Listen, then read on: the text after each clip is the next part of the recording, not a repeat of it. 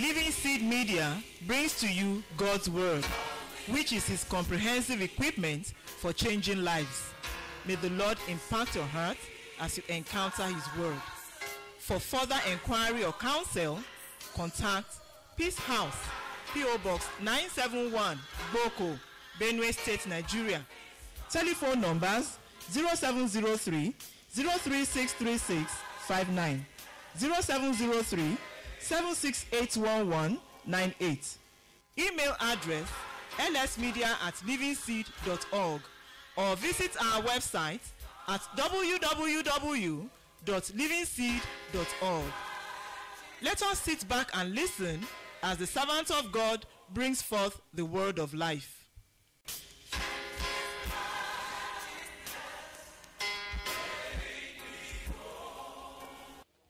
Lord Jesus, we ask you this evening that as you have promised and as you have spoken, that it is not because we have great strength, it's not because we are mighty in ourselves, it is not because we are very, very intellectual, but because you have known that we have a little strength. That's why you are opening these doors. We pray now, Lord, that the light of your wisdom will begin to shine upon our hearts one by one. And then corporately, you give us direction on how to go and how to move into what you have said for us to do. Thank you, Father. In Jesus Christ's name, we have prayed. Amen. We're now going to begin to look at walking into the open doors. Walking with God into the open doors. Moving deliberately with God into the doors that He said He has set before us. And one more time, we're going to pick our scriptures still from the revelations that we've been reading. We've been reading chapter 3, and we've read from verse 7 up to verse 12. Yesterday, we only spent time looking particularly at verse 8. But this night, we'll read the entire passage, and we will also go along with the Psalm 45 that he has brought to us along with this. And as we do that, we will be believing God for the light that He intends to shine upon our hearts. We read Revelations chapter 3 and verse 7. We read on until we get to verse 12. Revelations chapter 3 from verse 7. These things says He who is holy, He who is true, He who has the key of David, He who opens and no one shuts, and shuts and no one opens. I know your works. See, I have set before you an open door, and no man can shut it.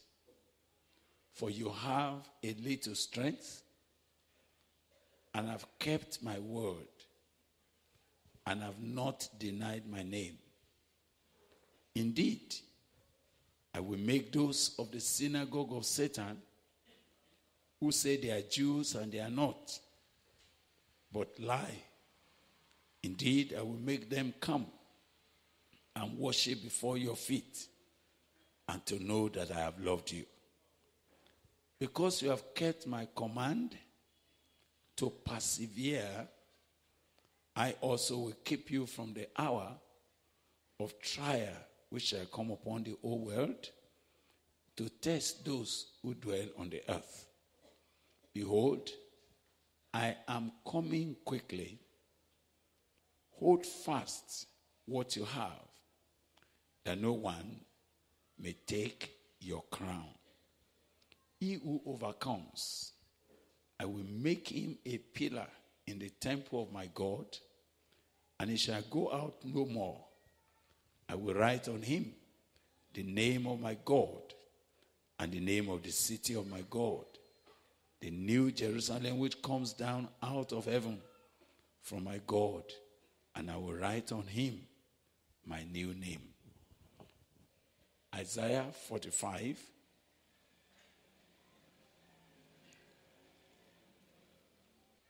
I will now read from verse 1 again.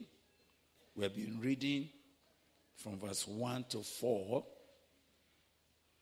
but we might get as far as verse 5 today, even though when we begin, we might tap a bit further into the instructions we may get from Isaiah 45. Thus says the Lord to his anointed, to Cyrus, whose right hand I have holding to subdue nations before him. And I will loose the loins of kings, to open before him the two-leaved gates, and the gates that shall not be shut. I will go before you and make the crooked places straight. I will break in pieces the gates of brass and cut in asunder the bars of iron. And I will give thee the treasures of darkness and hidden riches of secret places, that thou mayest know that I, the Lord, which called thee by your name, I am the God of Israel. For Jacob my servant's sake, and Israel mine elect, I have even called thee by thy name. I have surnamed you, though thou hast not known me. Verse 5 now.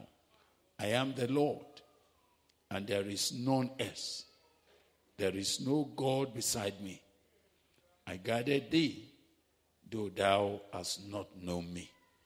May the Lord bring light to his word in our hearts as we look at what are the strategies of working with God into the doors that he said he has opened before us.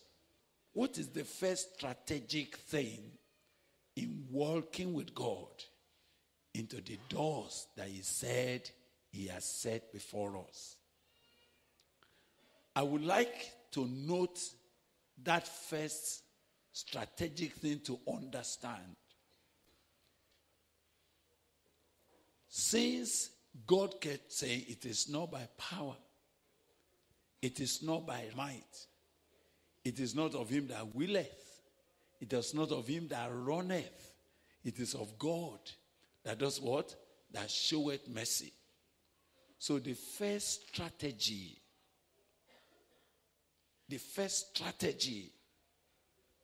of accessing and walking through all that God is setting before me and you is the strategy of helpless dependence on God. Helpless dependence on God. I will explain a bit of that as we search that scripture again and again. The first point I'm raising with you, if a man has no strength of his own and is waiting for someone to help him, what is he going to do? What is he going to do? He will wait for him to come. Am I right? And I know that one of the greatest temptations for those who are strong, those who have their legs, those who can do something by themselves, is to ask them to wait for you. The biggest thing you tell a man who knows how to do something and who still has some very strong strength to do it and who has the wherewithal of carrying out something, even if it is not going to carry it to the end, the greatest trouble he has is for him to do what? To wait. Because he can do something. And that's the biggest challenge in entering into the purpose of God. The challenge of helpless waiting for God to work.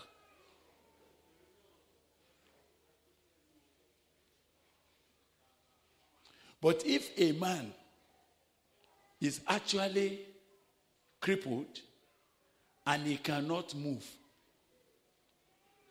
and he does not even know how to move, if you ask him to wait for you, what is he going to do? He will wait. He will wait because what else can he do than to wait? Now, I want you to read that scripture that I know you know very well. Isaiah chapter 40. Would you like to read Isaiah chapter 40? I said that is the first strategic step in working into all that God is speaking to me and you about.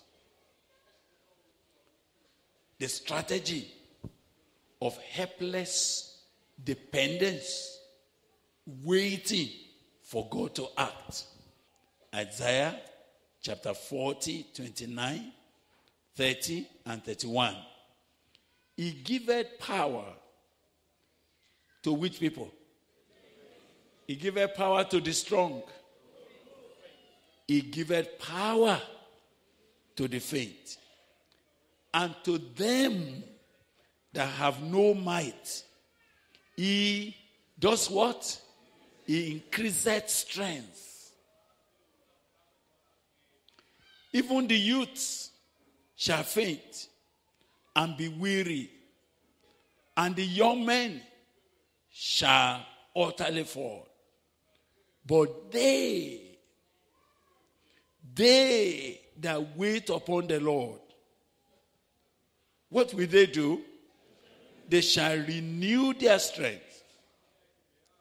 They shall mount up with wings as eagles. They shall run and not be weary, and they shall walk and not faint. I would like to spend a little time because that is the primary strategy of entering everything that God is talking to us about. And I was begging you literally yesterday that God will continuously look at me and you as men of little strength, so that these doors that God wants to release to us might be opened without hindrance, without inhibition, without any stoppage. I can tell you that if I do not stop being helplessly dependent on God, there shall be no stop of the power of God. Actually, it will continually increase our strength. It will continually cause us to mount up with wings as eagles. It will be willing to carry us to heights, and people will be baffled and say, how did you get to that place? And the only answer will be, this is God. This is the hand of God that has brought this man up. And why does God do that? That no flesh may do what? May glory in his sight. If there's anything that God abhors, God hates anybody sharing his glory. Isaiah 42 says, I am God. My glory I will share with what? With no man. Many, many years ago, when God came down to us, I remember in this place, God entered this meeting when we were still very, very small. And God demanded that we must enter into a covenant with him. And those that were there in that meeting that year, we had a covenant night. It was a whole night of entering into covenant with God. And one of the things that was very paramount in that covenant is that God is saying, I will use you, but you must make a covenant never to touch my glory. Never to share my glory. Any day you touch my glory, I will not mind dismantling everything from the head to toe.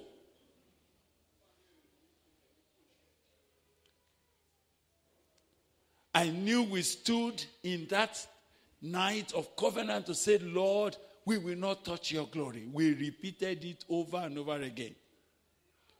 We told God that whatever he will do, whether he will do something small or he will do something great, he will be the one to take the glory. We sang over and over again. We said to God, not I but Christ. Be seen, be known, be heard, be exalted. Not I but Christ. Be loved. Not I but Christ. The gatherer of the spoil. No show, no ostentation. No bearing about as if we are in charge. No stretching of our muscles as if we are doing something. No claiming of anything as if it is our own. We pledge with God that we will not share his glory. Not only that we will not share his glory, we will not touch his glory. Not only that we will not touch his glory, we will not take his glory.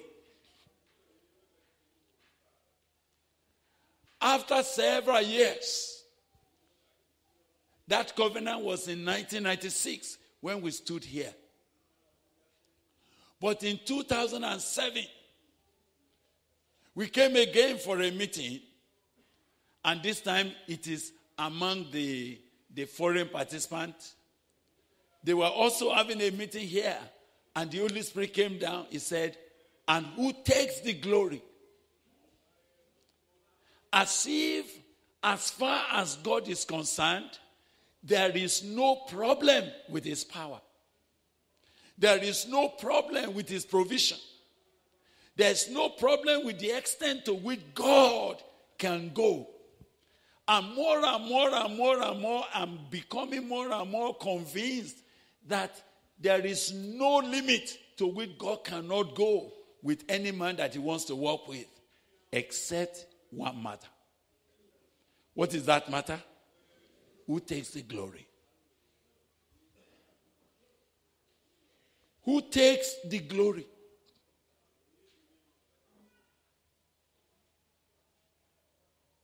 Please help me read Isaiah 42 before I go back. Because this first primary strategy of walking with God into this open door, if we get it right, and if me and you never deviate, then I cannot see the end to what God wants to do here. Then I cannot see the end to the extent to which God is going to manifest his power and glory in our midst. What is it? Isaiah 42.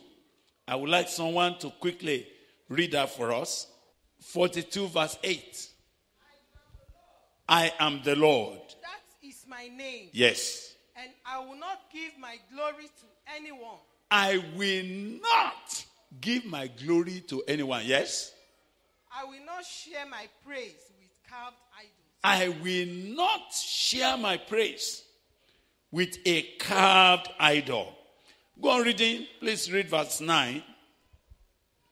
Please read verse 9. Everything I prophesied Yes. came true. Yes. And now I will prophesy again. Uh-huh.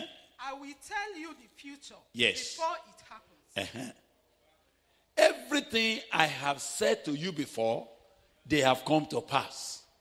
Brothers and sisters, those of you that have been with us over the years, has God told us a lie?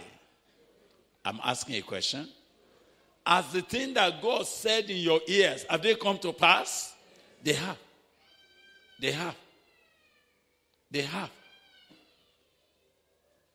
To the extent to which God had opened our eyes, they have come. But now God said, new things I now declare. And before you spring forth, I'm letting you know about them. But one thing I will not tolerate. What is that? I will not share my glory with any man. I will not share my praise with any carved image. When you go a little further and you go to Isaiah 48, you will see that this is critical in the heart of God. Who reads again for us? Isaiah 48, and this time, verse 11. Verse 11. For mine own sake. For my own sake. Even for mine own sake. Even for my own sake. Will I do it? This thing that God is talking about to us, for whose sake will he do it? For his own sake. The things that God is talking about for your life, he said he will do it for his own sake. For the sake of his own name. For the sake of his own glory. For the sake of his own kingdom. For the sake of what he wants to do on the face of the earth. That's why he is going to do it. Start again, sir, from verse 11. For mine own sake. For my own sake. Even for mine own sake. Even for my own sake. I will do it. Will I do it?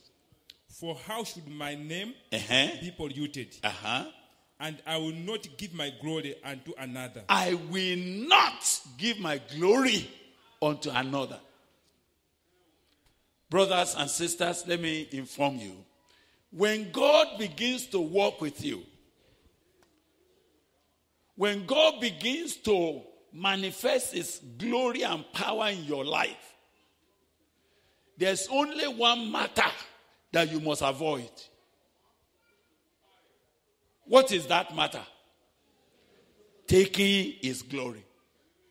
Sharing his glory. Touching his glory.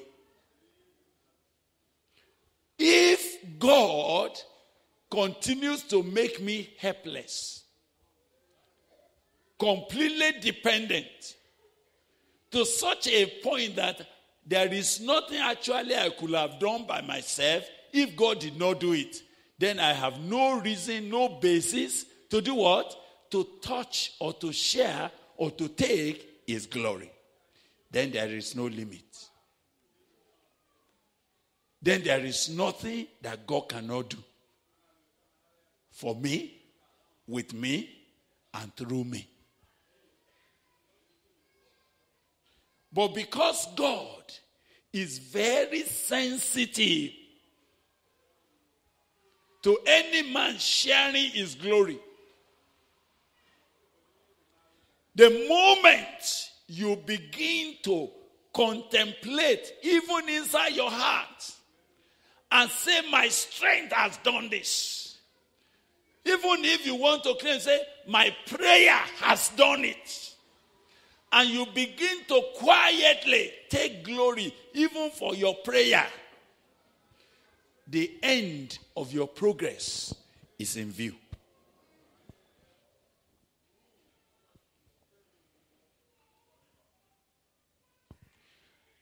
And I need to begin to share this deeply with you. That for the things that God is speaking concerning us. If no one tampers with the glory of God, and if no one comes to share the praise of God over what God wants to do, then there is no limit to what God can do. And there is no cost that God cannot and will not bear in fulfilling its promises to our lives. And there is no place God cannot go to ensure that his own name is glorified. And he said, I will do it for my own sake. I say, for my own sake will I do it. For I will not allow any man to take my glory. It is in this that this first strategic wisdom of walking into these greater works, into this open door, that's the first place. And because it's very strategic, I am dealing with the negative of it before I come to the positive of it. The negative of it is that those who are strong in themselves, those who have energy, those who have experience and expertise, it is usually difficult for them not to take the glory. Those who know how to do something, and those who quietly believe or think that things are happening because of what they did, even if somebody is here and quietly, because God gave him money, and one way or the other, he was the one that brought the money for the work of God somewhere to be done. Do you know that he can sit down quietly there? He may not talk. Are you understanding? But something is moving in his heart. And say, were it not me, that meeting would not have held. Even though in Peace House, they don't talk about what people did. But we know who is doing something here. When God hears that whisper in your heart, he pegs your progress. If he had wanted to release billions to you so that you can be a channel for what God wants to do in your generation, and he hears you whispering and say, were it not because of what I did? Everybody in that place will have been confused. Though they didn't thank me, but I know what I did. If God were to hear that whisper, and I want you to know that God hears whispers. You don't even need to say it out. As soon as it is brewing in your heart, it has registered in heaven. And God said, what?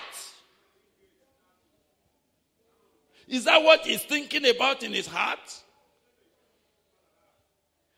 Even for that, so that you will not have anything to point to again, it could provoke God to destroy all that your money contributed to. So that when you are trying to say this, what I did, they say, where is it? Was it the thing that was destroyed? Were you the one that brought that bus that caught fire and was burnt to ashes? If we were depending on that bus, we would actually have been stranded. We thank God who moved despite the bus that was burnt. That bus was not supposed to be burnt, but because the man who brought it, are you hearing me, has quietly in his heart said, that's the boss that is helping them. When I understood how God cannot tolerate rivals, when it became clear to me that God cannot tolerate rivals, and if there's anybody that does anything in God's work so that he could have a way to point at it, when I saw how God hates it, I'm afraid. I fear God. Look, let me tell you. You see, Peace House is nothing big for God to dismantle it. Someone say, hey, you think God can discard that work that has been done for years? If it begins to share the glory of God, are you hearing me? It will come down to nothing. In fact, you will come back here and you only see a chicken and ducks. And they will just be playing here. And you say, when God used to be in that place, there are not enough car parks. But look now, nobody goes there again. Why? Somebody has touched the glory of God. Will you pray that none of you will touch the glory? Will you pray that God, no matter what you are going to do, I will never touch your glory. I will never share your glory. I will never, whether privately or publicly, allude to anything that will make me to share your praise or to share your glory. Hallelujah. God wanted to do something in the days of Gideon. And these 32,000 were gathered. You remember them. And God came and told Brother Gideon, and said, I can't go with these people. What was the reason? God said, they will vaunt themselves against me. They will say, my hand has delivered me. They have not said it. Are you understanding? They have not said it. And there was no indication that they would say it. But he who knows the heart of men already heard them saying it. So he said, no. Let them go back. Because when I will give the victory, they will vaunt themselves. Let them go back. Let them go back. And when God announced, let them go back, 22,000 immediately were disqualified. It remained 10,000. And Brother Gideon must have thought that at least to carry 10,000 to go and face the people that are coming like multitude of sand with 150,000 chariots. Are you understanding? Even to carry 10,000, is it not too small? But God still said to him, these 10,000, they are still too much. I can't use them. They will touch my glory. I'm building a strategy. I pray you don't miss it. Because I have no doubt in my heart, and I want to tell you that I have no doubt in my heart that God is able to carry out everything his mouth has declared concerning me and concerning you. There is no iota of doubt whether God will have resources to do it. God has far beyond all that is ever needed to do everything that he has said he will do in our lives, through our lives, in our time, in our generation. Hallelujah. Amen. I want you to know that there is no iota of doubt whether God's hand is too short that he cannot reach where resources are for his work. Don't think like that. Don't talk like that. God is able. But one matter that could make God to do as if he's not ready to work is checking. Will he take the glory? Will he touch my glory? If I begin to cause raw miracles to break forth in his hand, will he still be a simple man? Will he not become arrogant in himself? Will he still be accessible and touchable? Will he still come under the power and the shadow of the cross? This is a very critical matter that God does not take light. Because I want to be explicit to you tonight, I want to say that more clearly. When God reduced the 10,000 to 300, he reduced them to how many? 300. And what was this 300? Look at them. If you can analyze this 300, who are they? Who are these 300? What do they have? What did God put in their hands? All of you check now. They have a breakable pot. A pot that can break. If you throw a clay pot that can break, if you throw it on a rat, will it kill the rat? What will happen? It will break and scatter, and the rat will escape. So God, there are the people that carry pots, and then there's a torchlight inside. And then they have a trumpet to blow. I was looking at the three things they were giving. Can any of that kill a rabbit? Talk to me. You are coming to your enemy and you are blowing a trumpet. Is that strategic? Talk to me, sir. Why did God do that? So that neither their weapon, nor their methodology, nor themselves will take the glory. So sometime, and I need to share that with you so that you will know that God is saying, I'm opening an open door. I'm giving you a double door. You are going to subdue nations. I know whenever we say you are going to subdue nations, you see the way my hand is doing. Because in our mind, the word subdue has to do with what? Power.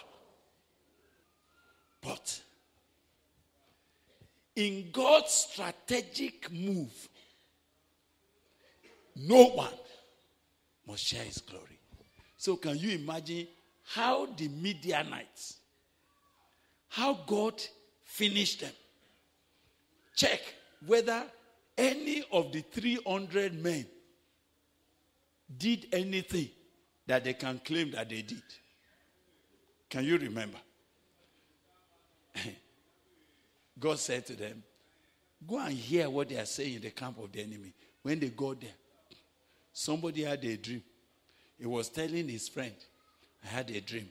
I saw a loaf of bread. And a loaf of bread fell on the camp of the Midianites. And it broke down. How can a loaf of bread? Did you hear me? A loaf of bread fell on a roof like this. And the roof fell down. Is that reasonable? Then the other person was going to interpret the dream. He said, did you say you saw a loaf of bread that fell on this camp and everything fell? That is nothing but the sword of Gideon. Because God has handed him the whole of Midianite. He has handed them over to his hand.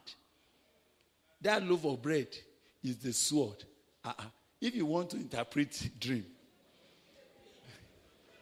you didn't even see one iron. You didn't even see a sharp stick. You saw bread. How can you interpret bread to mean sword?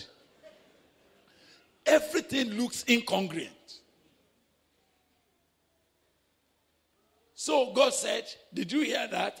I have handed them over to you. When you are going, just begin to sing the sword of God, the sword of Gideon. Now, you see, they were not carrying sword. They were only saying the sword of God, the sword of Gideon, the sword of God, the sword of Gideon. How does empty talk become physical sword? But before you know it, the camp of the Midianites, they were hearing a great troop coming. And before you know, they began to, out of fear, they faced one another and began to shoot at one another. And they said, if you are now for Gideon, before you kill me, I will kill you. And they killed themselves. When they finished killing themselves, the other people that remained began to run. They left their camp. They left all the food, everything they had. We don't know what happened to them. And before you know it, everything's finished. What did those 300 people do? So that no man will take the glory. So that no man will touch God's glory. So that no man will say, my hand has done it. So, but if we determine under God that we are not going to share his glory, what is the positive way of pursuing it? It is to be totally, helplessly, how? Dependent on the Lord. I thank God for Jesus. One of the greatest things I have found with Jesus, everything that Jesus did, all the miracles he did, who remembers his constant testimony? Who knows what Jesus said every time? He said, of my own self, I can do nothing.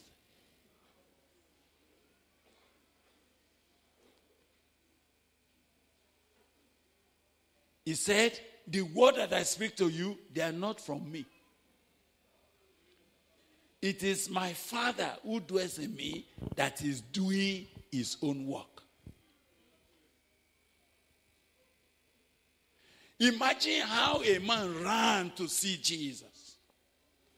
And he fell at his feet to worship him. And he said, good master. What did Jesus do?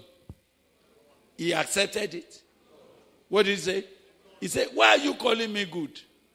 No one is good, but who? But God. But let me ask you, is Jesus not good? Is he not God? Why shouldn't he have claimed that? Because once he was found in fashion of a man, he never touches the glory. There was never a time that Jesus did anything and he was putting his hand on his chest. He never shared the glory of the Father.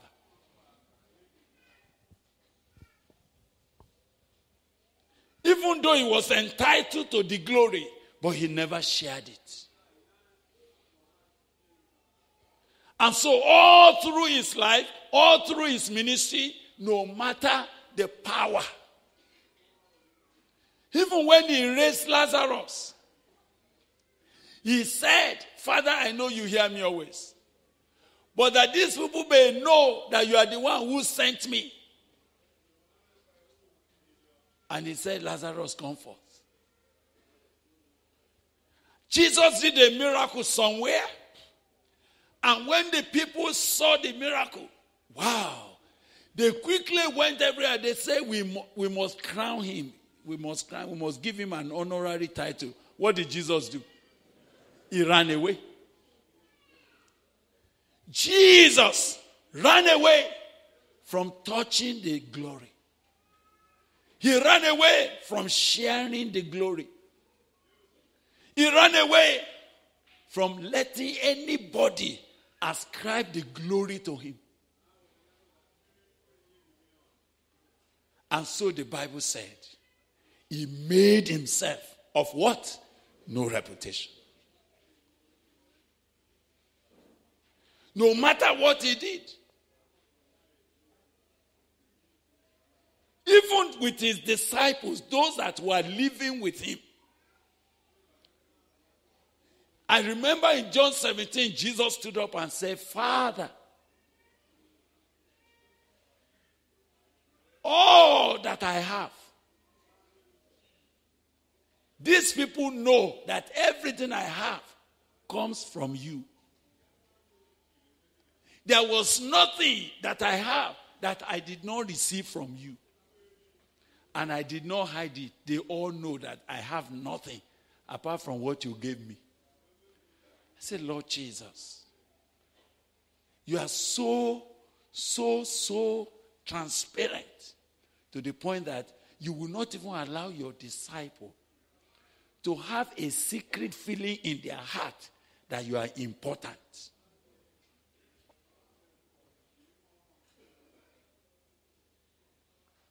Rather than he sitting down for people to worship him, he rather wash their feet. Because he will not allow anybody to share the glory of his Father with him.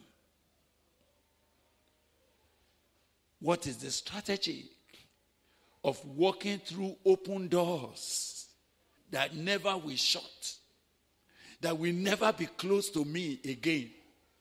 That strategy of being completely emptied as never to claim or to touch or to aggregate or ascribe any achievement or any glory or anything to myself. If God keeps seeing me like that, I want to tell you, then there is no limit to what he can entrust to my hand. No limit. When you were not there, several years back, when I was begging God, I said, God, use me, Lord. When we already began to have a vision that there's going to be revival, I've read many books of people who labor for God in revival and all of that. And we're always praying, Lord, oh, use me, Lord. Oh, use me, Lord. Oh, use me, Lord. Oh, use me, Lord. This prayer was the constant prayer, and we prayed with tears. And we went to this village. And in a very short while, please listen, God answered that prayer. I'm telling you a story because I feared what I'm sharing with you today. But I need to share with you because I perceive you also, you have a stake in what God is about to do. Even you also.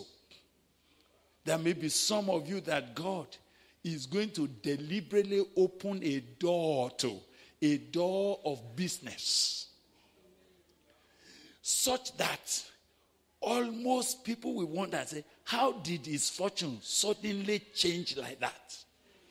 How did he get into this? How did he get this kind of connection?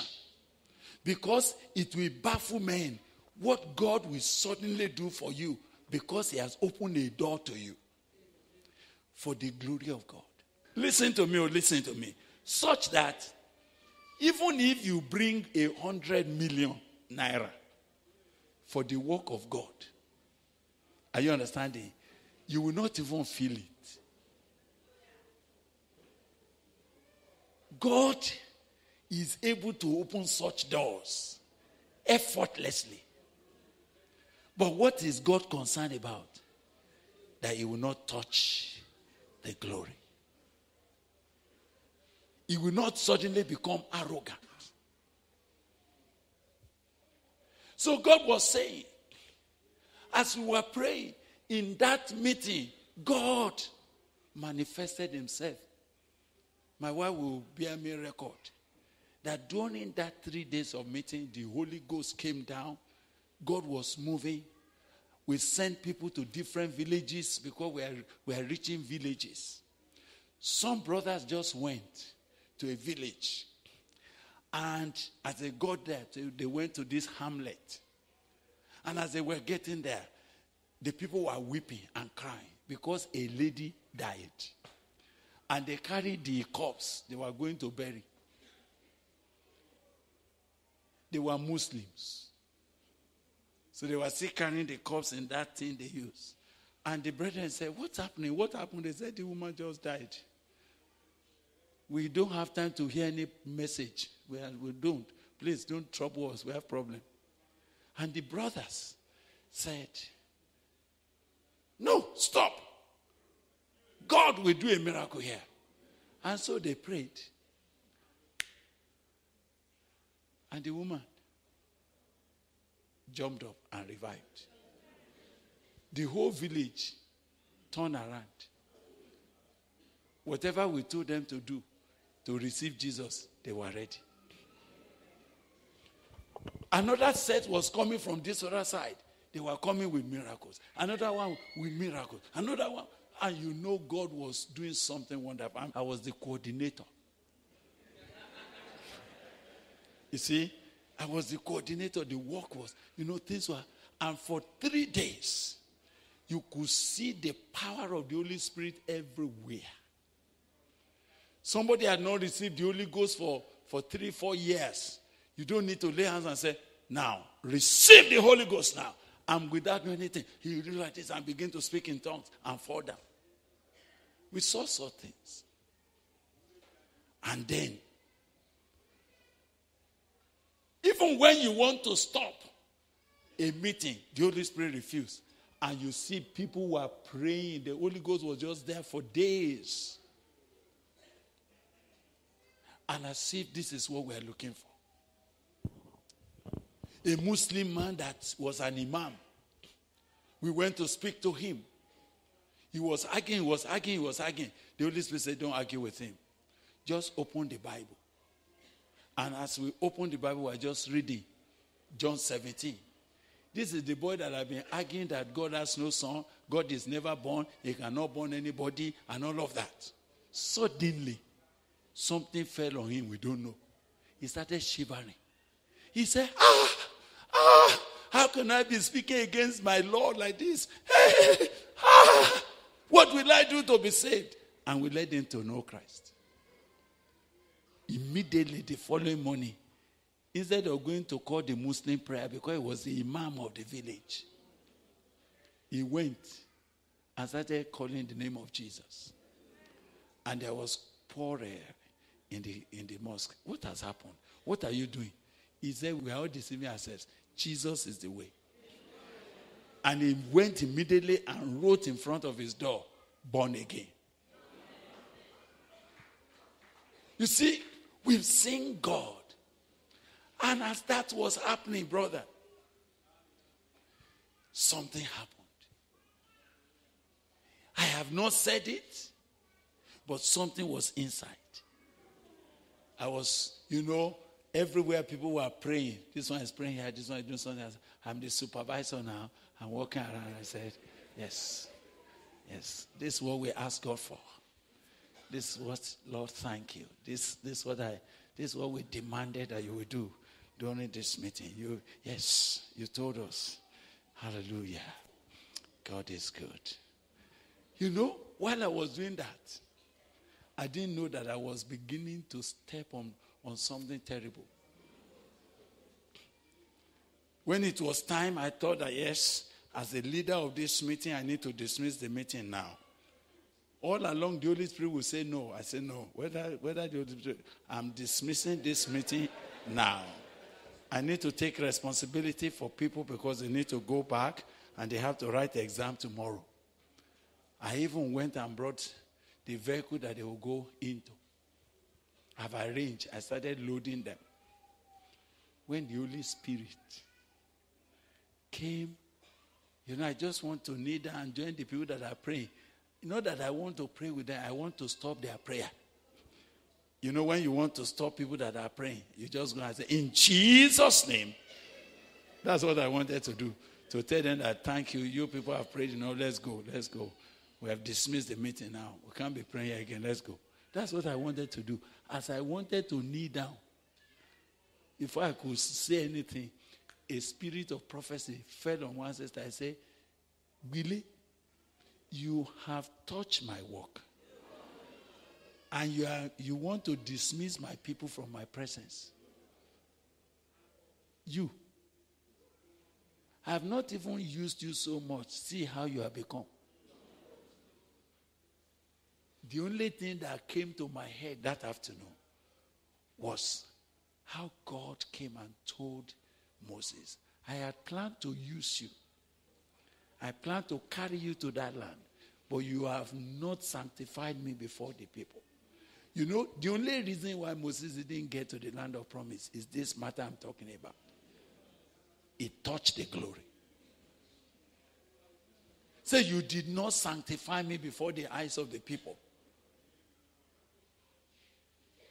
You will not get to the land of promise again. I said, I didn't know what happened. I saw myself on the floor. Wow. I wept. It started raining immediately. I don't know where the rain came from. The rain rained. I was just there on the floor. They were begging me to come out of the rain. I said no. This rain was to come and beat this foolishness out of my head. I stayed there. I was crying and weeping. And when the brethren heard that Bragbile was now crying, all of them also started weeping.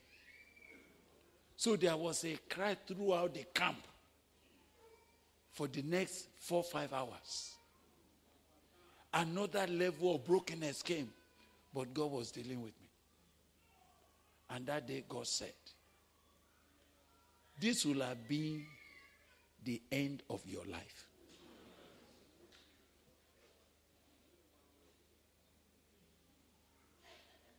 It was so painful that don't touch God's glory, brother.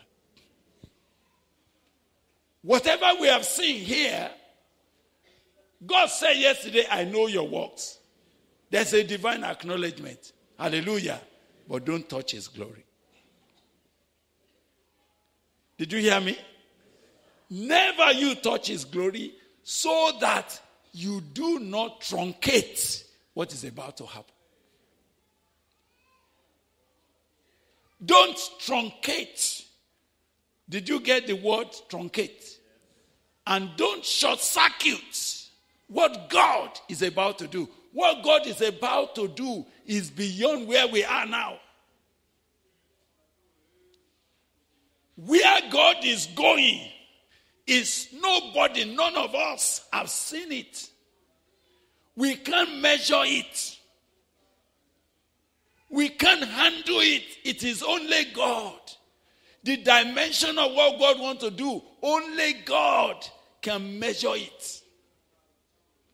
But the first thing to be able to walk into it is to be a man who is helplessly dependent on God enough as never to touch the glory.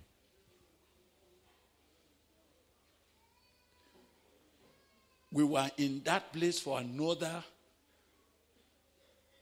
I think from 4 p.m. when this thing struck. We were there till 2 a.m. Only weeping and crying. At the end, God was saying, you are begging me to use you. I abhor betrayal of trust. If any of you is going to be part of this work beyond where you have reached it, you must enter into this covenant with God. I will not touch your glory. Whether you are the one driving the bus everywhere, never you think that without you, that bus will not move. If God allows you to do that for him, It's just because he's giving you a privilege. Never you do what? Touch his glory. I will not fail to tell you another story because this is important. I sense that where we have reached, everything we have done in time past up to today, God is saying it will be completely small compared with what he is opening to us now. If you can have an understanding of that. If it can dawn on you that what God is saying is that everything you have seen so far is too small compared with what we are about to enter. That's the only way I can explain to you. That's the only way I can tell you the kind of thing that we are about to enter into. In every dimension. And for even each one of you, you are going to be part of that. But the first key is that you will never be strong enough as to touch God's glory. Ah, my God. From that day, I began to beg God, Lord, please, Lord. Then something happened to me again. Something happened to me again. And I want to tell you that also. Because I have an understanding tonight that the greater works and the open doors and the enlargement God is talking about, we will soon enter it. But we will enter it as men and women who have no strength. So that God may be the monopolist of his glory. Did you hear what I'm saying? So that none of us, either in our private room, whether between you and your wife, you will not be beating your chest secretly and say, we thank God, but we did something.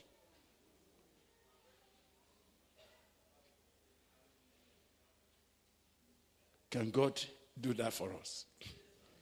Now, listen. I tell you this because I'm in position to tell you this. Because of where we are going together. And I'm praying that none of you will fall by the wayside. Those of you that are young, that God is bringing to this work at this level, when he begins to open doors for you, never you become high-headed so that you can last, so that you can live long, so that you can see greater days. There's greater days ahead, greater than what I have known. Greater than all my stories. Greater than all the testimonies. What God is about to do is greater than all that we have ever talked about. But something happened. This must have been 1982. These meetings that you are coming every Wednesday for Bible study. In Katsina in those days, our Bible study, which is our discipleship class, was on Tuesdays. And it starts at 5 p.m. And at 5 p.m., oh God, even though it's not yet so big, and then I didn't understand what God was going to do, we went and got a 50 by 100 plot. And the Lord was asking me, who told you to buy 50 by 100 for the work I want to do? Your head is not correct. Do you know that what I want to do, there is no space that can contain it? What do you want to do with a plot of 50 by 100? For what? I said, but we have already paid. And the thing is going to be a problem. So I said, Lord, please take this thing away. Take this thing away. In the middle of the night, as I was praying, By 6 a.m., our brother that was in charge of going to collect the papers and all of that, he came. Very furious. He said, Brother Bile, I said, what? He said, come and see these people. After they have collected our money, they say they are not selling the land again. What kind of people are these? He was so annoyed. I was laughing. I said, thank you, Jesus. Thank you, Jesus. Thank you. Thank you for saving me. Thank you, my Lord. He said, what do you mean by that? I said, I never slept throughout the night. Oh. God had been troubling me that we are buying 50 by 100 for his work. That who told us to do that? So I begged God that the people should come and collect their land, even if they don't give us money back.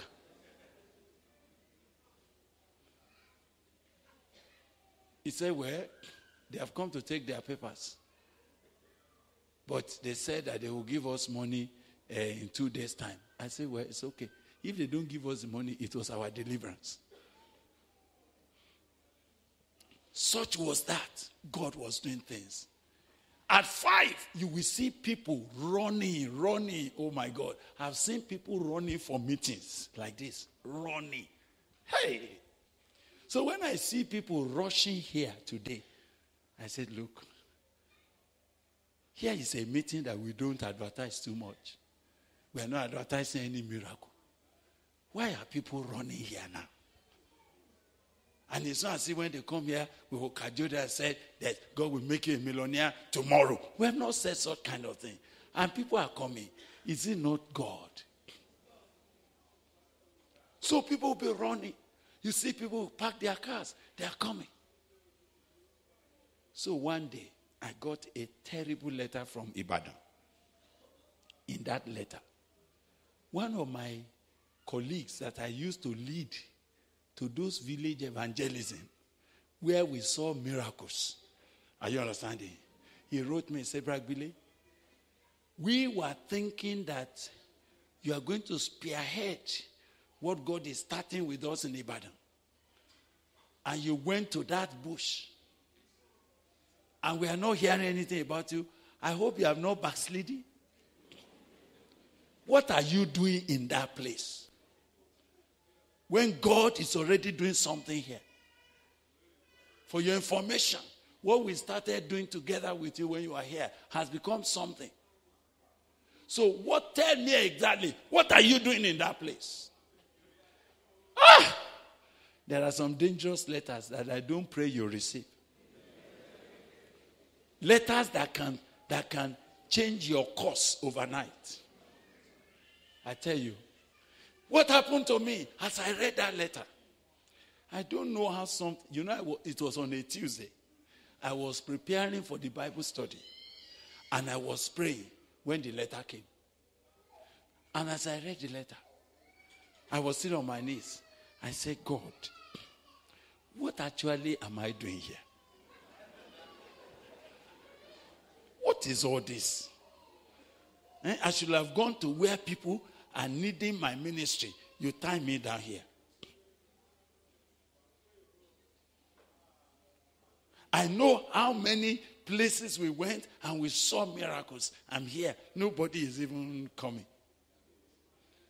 I was talking and God kept quiet. But then I did something. I said, and the only thing I would say I'm doing is this Bible study. Is this Bible study.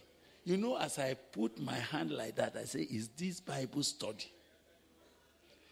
Then I heard God say, are you pointing your finger at my work? So are you the one doing the Bible study? Are you the one bringing people for that Bible study? You will see. Oh my God, that you are meeting me today, I know is the mercy of God. That there are some people that you used to know before and you are not seeing them again. When you meet them and they want to tell the story properly and tell you the truth,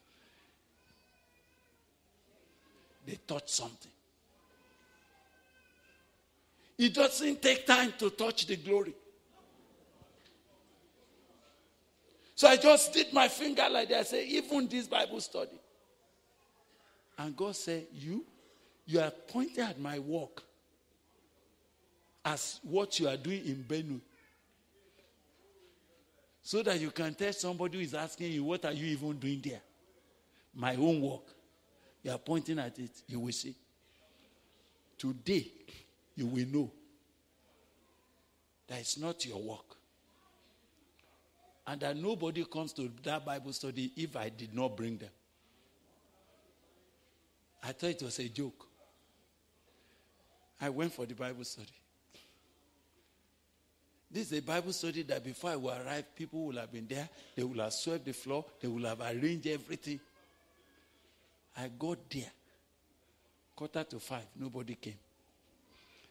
I swept the place. I dusted the chair. Nobody arrived. I thought that by 5 they will come. By 5, nobody came. The Lord told me, as I knelt down, He said, I've told you, nobody will hear you again. You are touching my work. Nobody came home. By 5:45, nobody came. 10 minutes to 6, nobody came. As I was now crying, because it's now dawning on me that I have touched something. I said, God, have mercy on me. God said, well, for you to know that I'm the one who bring people, and I'm the one who can tell them to come and not to come. Today, only 10 people will come for this Bible study. Only 10. And they will only arrive at 6. And you are not going to talk to them. I'm not using you today. Just like that. When it remained 1 minute to 6, they started arriving as if they planned it. And by 6, 10 brothers have arrived. So I thought that since I've prayed and God brought 10, maybe God will use me. They started singing. Nobody apologized for coming late. Are you understanding? Can you imagine that I've been sitting there since 4:45 and they are arriving? They didn't even say, Abrabile, we are very sorry for coming late. This is what, nobody. They just came and sat down as if it's normal. They didn't ask who dusted the chair. It's not their business. They just sat down. So, somebody raised a song and they were singing. After a while, I said, Lord, since the way they are singing, should I go and lead the meeting? Because they were expecting me to lead. Whenever I stood up to go and say anything, the presence of God will just disappear. You just know that everything is finished again. The people that are singing well before, they will just say, so I changed choruses, nothing. God will say, but I've never told you to lead this meeting. Let the brother who was leading the meeting lead it. I'll go and say, brother, please continue the song. Once the brother takes over, the presence of God came back. We did that when it was 6:30. It became clear to me that God is not going to use me today. So I went and confessed to the people. I said, I'm sorry. I have a problem with God. God is not going to use me today. So let Brother this just share something with us and then we'll finish. And nobody, none of them said, let's pray for you.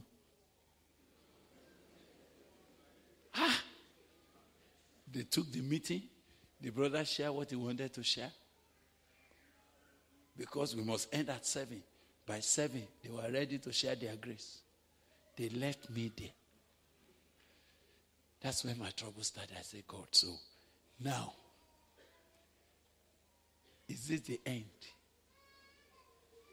This is the end. You mean I've finished now? Well, I knelt down to pray. God said to me, He said, you touch my work. If not because I'm going to give you a second chance. Your future This is the exact word he used. Your future will be a defense of your past. What kind of statement it is? That the rest of your life will be a defense of what? Of your past. That means your past will have been your climax. And all the rest of your future, you will only be struggling to defend what you have done before. And what have I done that I will be spending the rest of my years to defend? I cried. I wept to God. I said, Lord, please have mercy on me. He said, yes, I will have mercy on you, but you have to learn this. Nobody touches my work with the hand of the flesh and survive. If you touch my work again, I want to tell you the truth of the matter is that after that day, since I've touched that work, God said, I can do nothing with it. I will kill it. Allow you to die. So that those who are writing from you from Ibadan, they will know that you are doing nothing.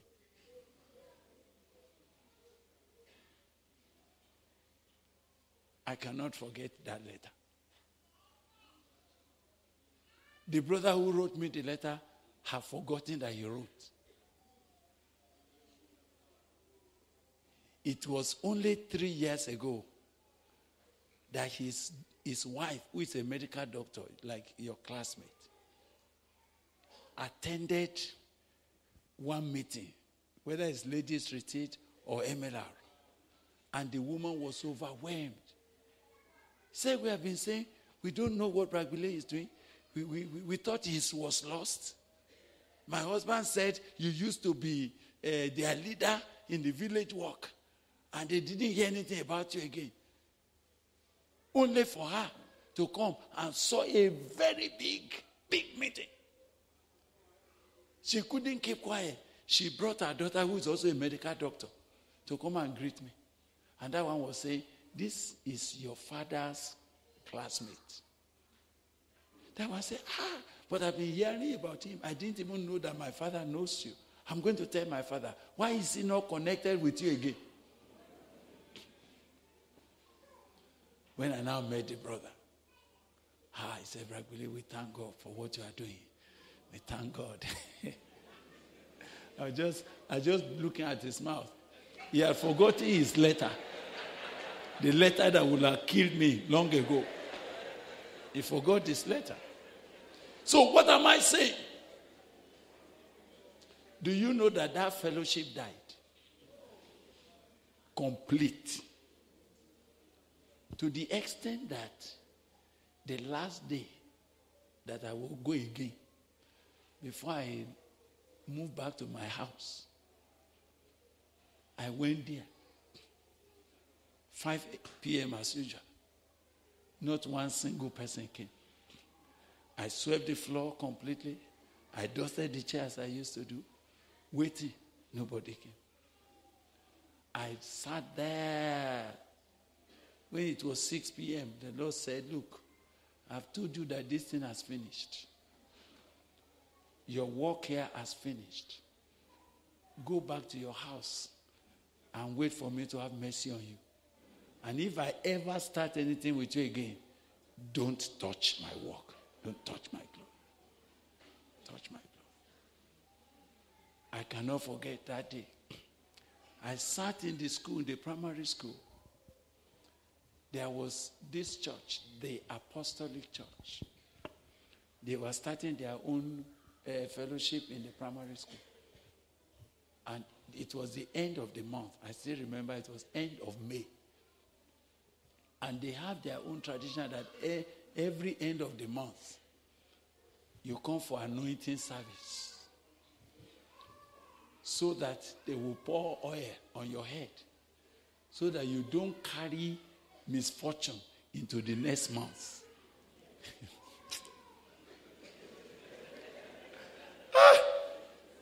Where I was sitting and there was nobody coming for Bible study, God said, go and join them.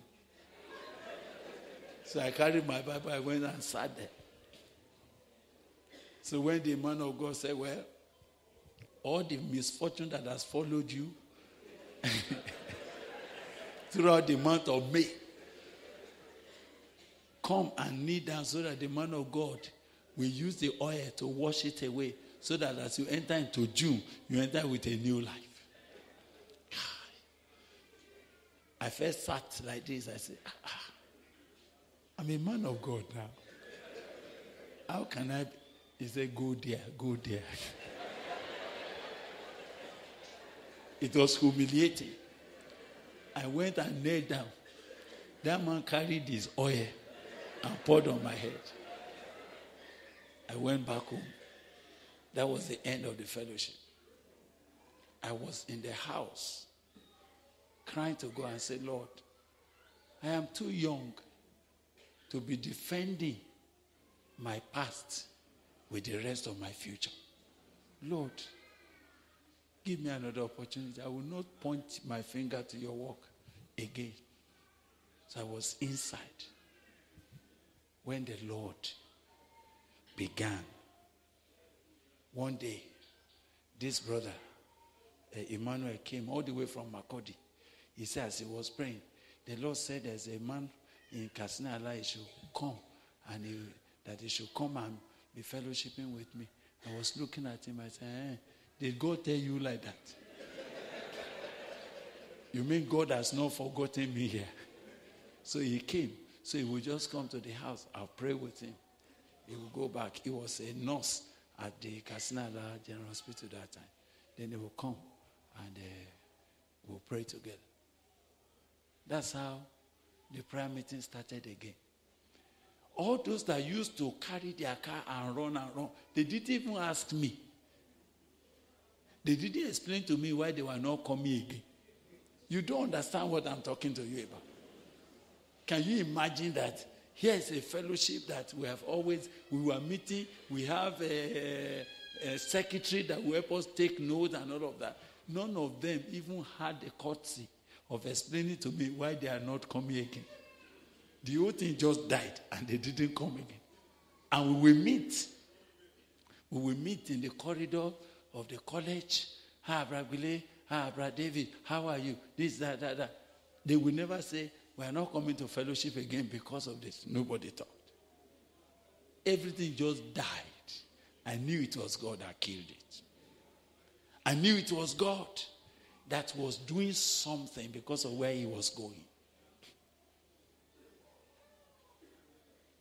So once this brother started coming, another one came. So another prayer meeting started in the parlor, and then it was growing again. When it started growing again, those other guys started coming back. They said, let us organize this thing. I said, no, this is not the one that we used to do before. That one died. This one, please don't touch it. Don't touch it. So what shall we call it? Say, don't call it anything. Let's just be praying. Praise the Lord. Now, what am I telling you? Only one thing can stop this work. What is that? To touch the glory of God. It is not money that will stop this work. It is not opposition that will stop this work. Persecution cannot stop this work. Blackmail cannot stop it. Say, I have set an open door before you, which no man can shut. Nobody can shut it. But one thing will shut it immediately. What is that one thing? When you touch his glory. When you share his glory. When you arrogate the glory of God to yourself. When something tells you that you are the one who did something. When quietly, sometimes you are talking among yourself and you seem to be edging others with your elbow. I say, when did you come here? When did you come here? Don't touch the glory. But this is important for me to share that with you because God is committed. There's a divine commitment in the heavenlies to what God wants to do in our time, with our lives, and in this generation.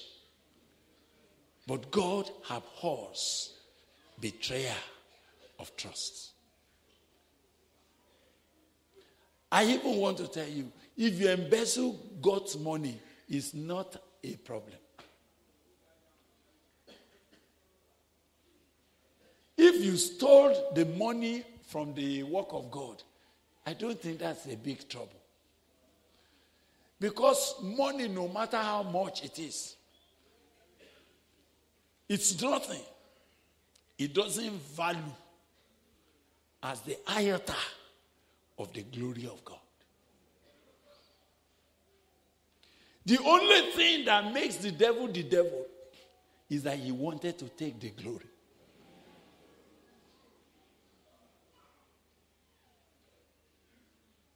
There is no how big, how great a work has grown.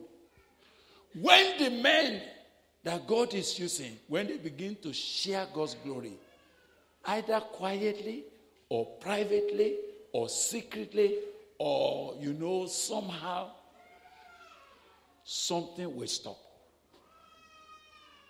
And when it stops, that will be the beginning of the dismantling of it.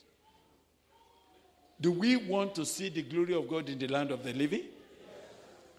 Do we want to be involved in a move of God that we shoot forth, break from this little place, and go to the far north, to the east, to North Africa, to East Africa, to South Africa, to West Africa coast, and then to go beyond here, go to Asia, go to anywhere else? Do we want to see such a work of God? Only one matter.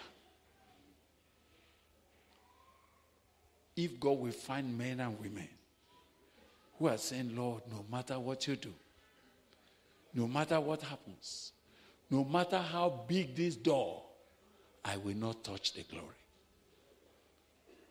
Can I believe God for you for that? I'm spending time on it because if God is sure that he can trust me and trust you, that we will prefer to die than to share his glory, then there is no limit to which God can go with what he wants to do with our lives.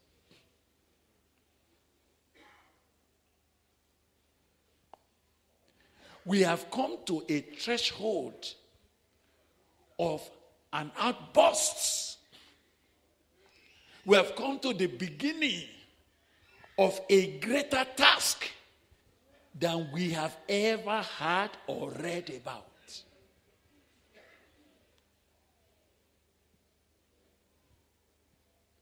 God is ready. I can see God is mobilized himself to lavish upon us such opening that we have never heard before. I have seen that there are certain things that God has done here in our midst, that when you go anywhere all over the country, they are asking me, what did you do to bring us that kind of people to your meeting? What did you do? I didn't do anything. So I know that even the little thing that we are seeing now, they are in the class of things that has never happened anywhere else before. Even the little that we have seen. But the Holy Ghost is saying, behold, I set before you an open door. For I know you have a little strength, and you have not denied my word. You have persevered with my word. You have a little strength. I have set before you an open door.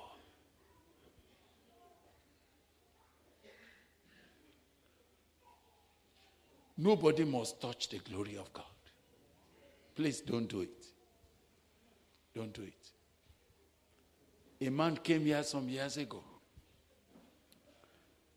And when he came,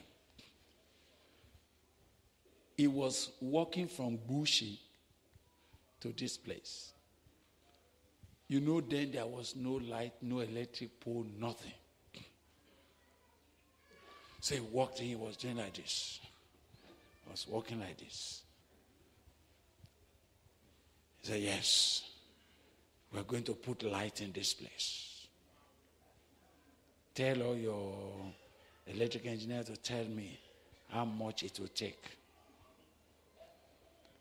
And while he was saying that, he also went to my house. And there was no light. We were using candle and lantern. Because our house is in that village, there's not even a pole. And to bring light from the road to our house, we need about 10 to 11 poles. And we're going to buy all the wires. So this man came. Said, Brother Billy, you mean you are living in darkness?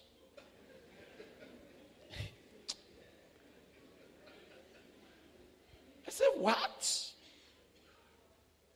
Why people like us are here? You are living in darkness? No. Tell the electrician to give us the costs of all the poles and the wire and everything. Let them send to me.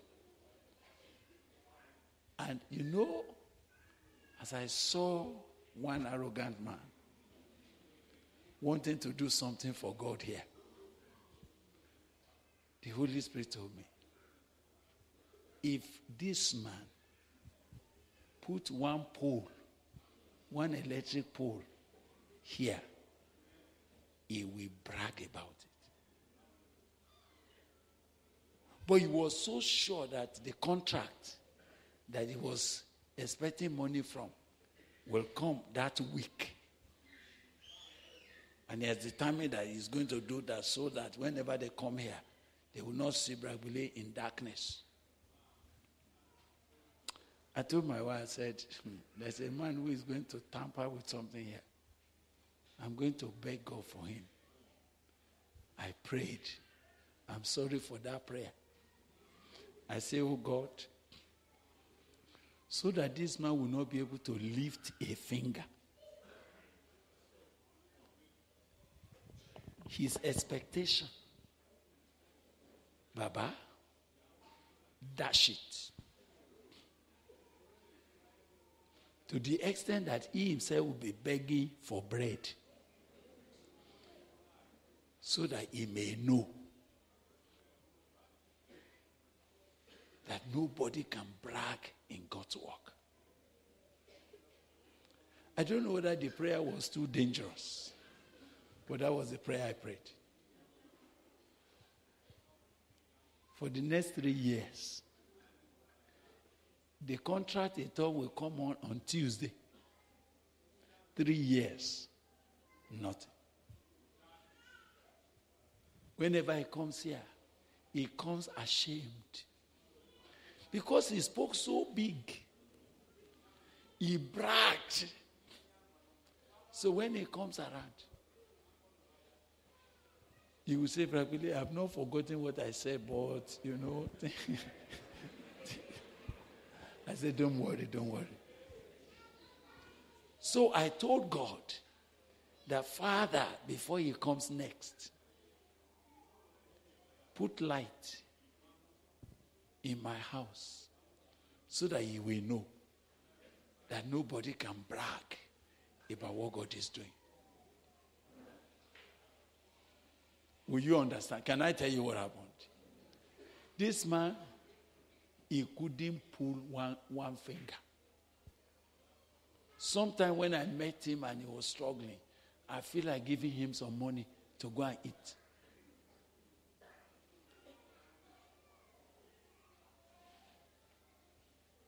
So one day I traveled.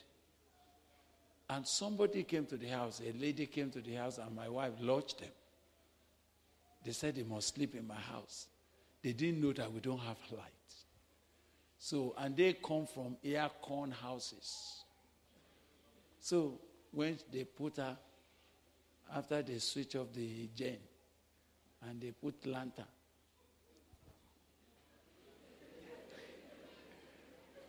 In the middle of the night, she said she knelt and started begging God. Lord, you mean that the source where many of our own lives have been changed, this is where Bragbile stays. Please, Lord, if you will help me as my little contribution to contribute to this, Lord, help me. She said she cried to God and then wrote a letter down and said, sir, please, if you will pray that God will help me. Since that night, I've not been able to sleep again. I kept being disturbed that there's no light in the house. I've been begging God that God will help me. I don't know what God will do, please, but I'm praying. She left a note like that. We didn't answer. We just prayed, said, Lord, it's okay. She did not ask us the budget and tell your electrician to send me how much they need. No. You know what happened that was like a miracle to me? One day, this sister sent 160,000 naira and said, I don't know whether this will contribute towards the bringing light to the compound.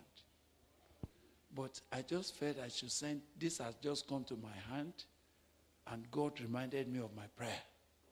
Please help us to use it if you can get light to the house. Then I sent for Brother Chidimek, and he came down. By the time he brought all the things he was going to buy, the 10 poles, the wire, everything, when they finished, it was 158,000 naira. And it remained 2,000 naira that we are going to report back to the person and say, your money has brought the thing, and it remained 2,000.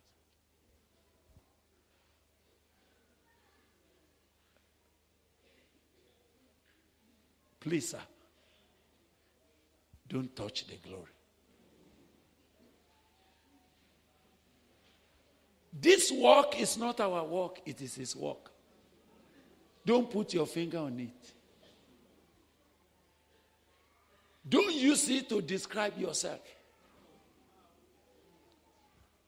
It is none of our credentials.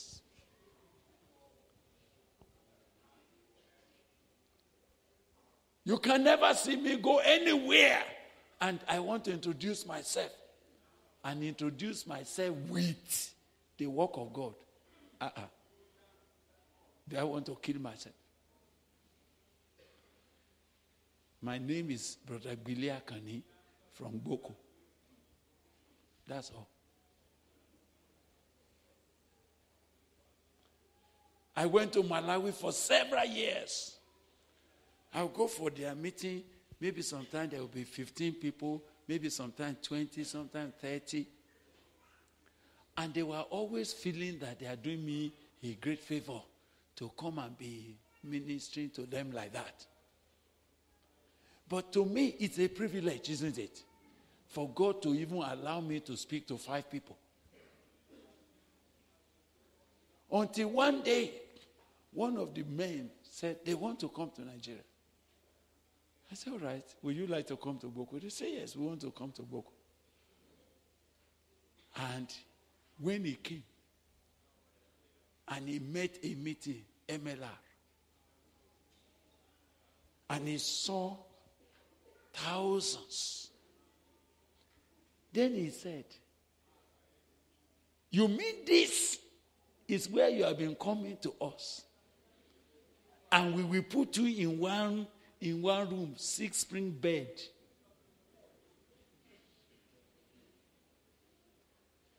And when you are spoken to about 20 people, we are always thinking that we have gathered a meeting for you. Hey, you want to kill us? I say, for what? I'm not killing you.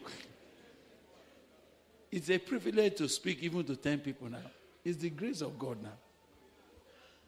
When the man went back, he said, he went to tell all the people, say, you don't know this brother.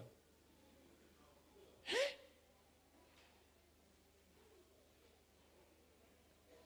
I beg you, brothers.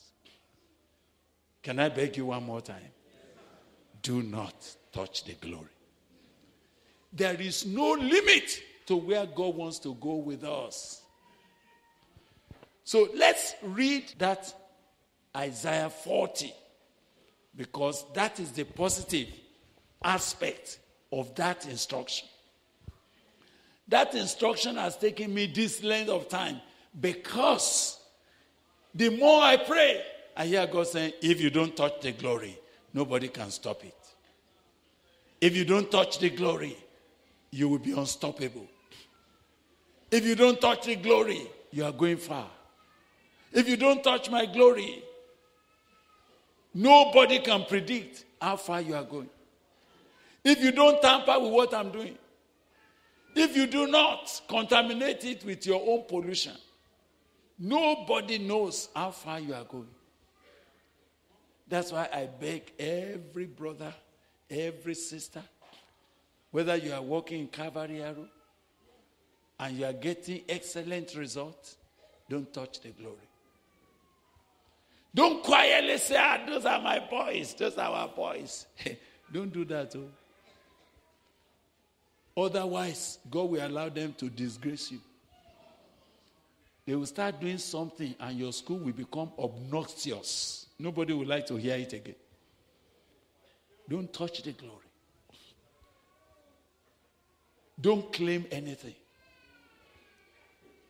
The Lord knows your work. Does he know your work? There is a divine acknowledgement. God knows what you are doing. So you don't need to talk about it. You don't need to put it around your name. Just remain the brother that you are. Remain that sister. So that we can live long. So that we can see the glory of the Lord in the land of the living. So that we can get to the extent to which God wanted to go with us. So that we do not again cut short what God wants to do.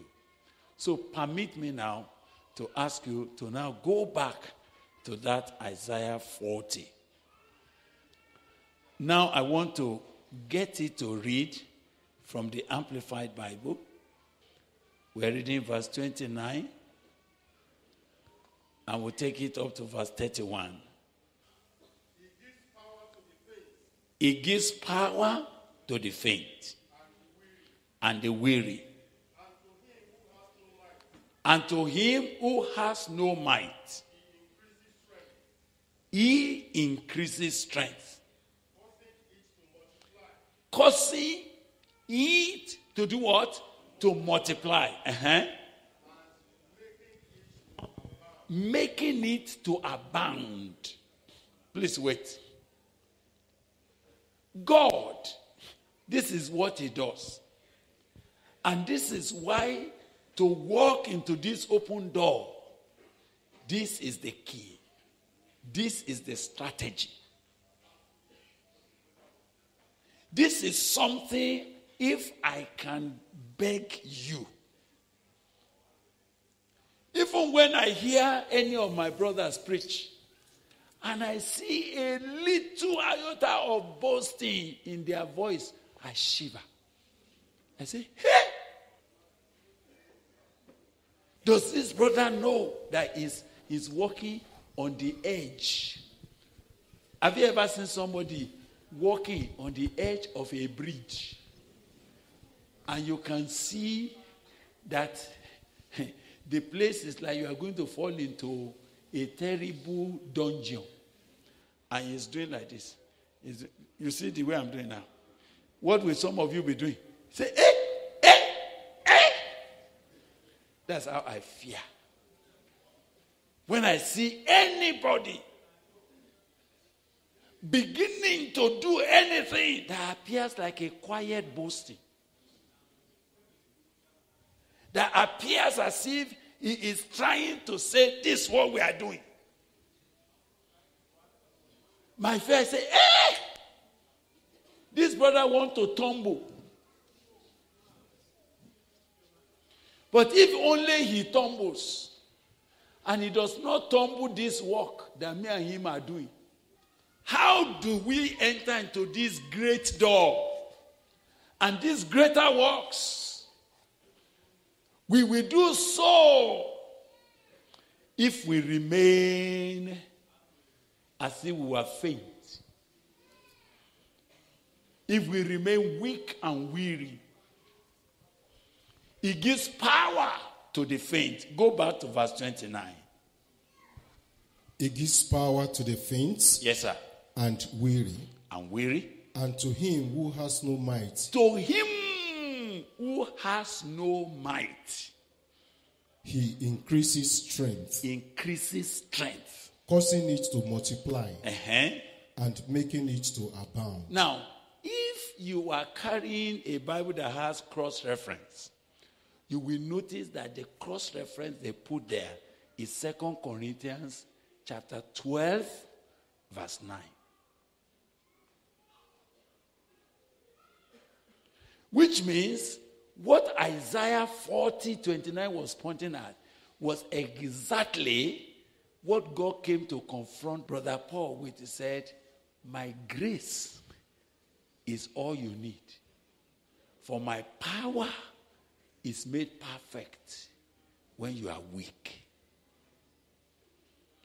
Who needs greater grace to do greater work for God here? Who? Greater grace is for the weakest. Greater manifestation of the power of God is only available when we become weaker and weaker and weaker. So even as I'm hearing God say, I have a greater task for you, I'm taking you to a greater place, I'm moving you into this, I'm moving you into that, I just knew that the only way, the only strategy for me to be part of that is for me to be emptied again. It's for me to become another novice. It's for me to lose whatever control I have had so that God can freely do what he says he wants to do with my life. Brother, go ahead. Even youths shall faint. Yes, sir. And be weary. Yes, sir. And selected young men shall feebly stumble and fall exhausted. But those who wait for the Lord. Now, I know the old King James says, those who wait on the Lord. I think so. So, because of that language, we only understood, I'm waiting on God, I'm waiting on God. And to many of us, waiting on God means fasting. Abi? And let's wait on God tomorrow. Let's wait on God tomorrow. What it means is that let us fast. I wish you don't just carry a very big Bible verse to decorate an ordinary fasting.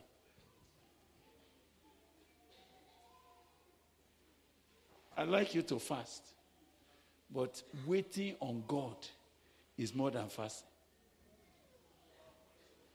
Waiting on God is first waiting for God.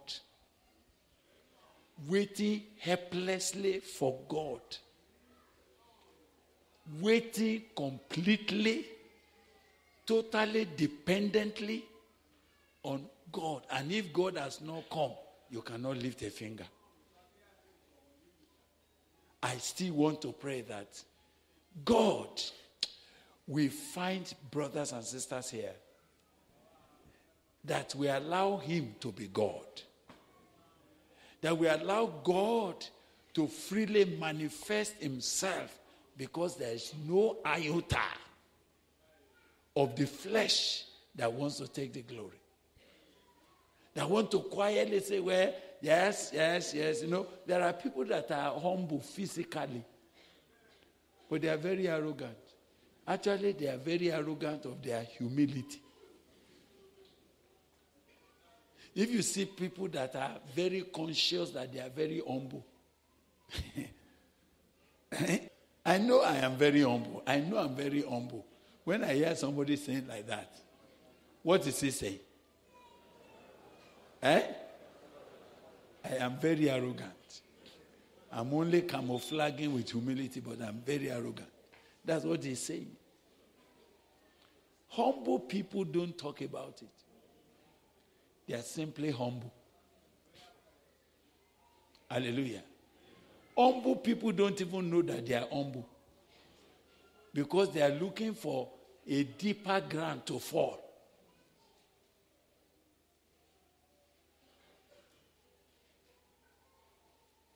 May God not allow you, because of a small arrogance, to truncate what God wants to do in your life. Brother, please finish. You are in verse 31 now. But those who wait for the Lord. Those who wait for the Lord. Who expect. Who expect. Look for. Who look for. And hope in him. And hope in him. Did you see what it means now to wait on God? Those who wait on God means they wait for him. They are expecting God to help them. They are looking for him. And they are hoping in him. Because they now know that without him, they can go nowhere. Without him, they cannot lift a finger. Without him, nothing will happen. Even though there's going to be a very mighty move of God, they know in themselves that if God did not move, we can move nothing. They know in their heart, if God does not work, every other thing any man is doing is a useless work. That is the strategic key for the coming days. If I can just secure your agreement with me that we will not touch the glory, and each one of you are going about all the opportunities that God will give you, waiting for him, trusting him, depending on him, and only allowing God to be the one working in you, both to will and to do of his good pleasure, I can be sure that we will reach somewhere very fast. How I pray that those of you that are just doing fashion design, I know the danger when you have designed a cloth somewhere and some persons are wearing it. You know it is the grace of God that will make people that are important to wear your dress. How many people are good fashion designers that nobody is wearing their dress? Or even those who buy it, nobody looks at them.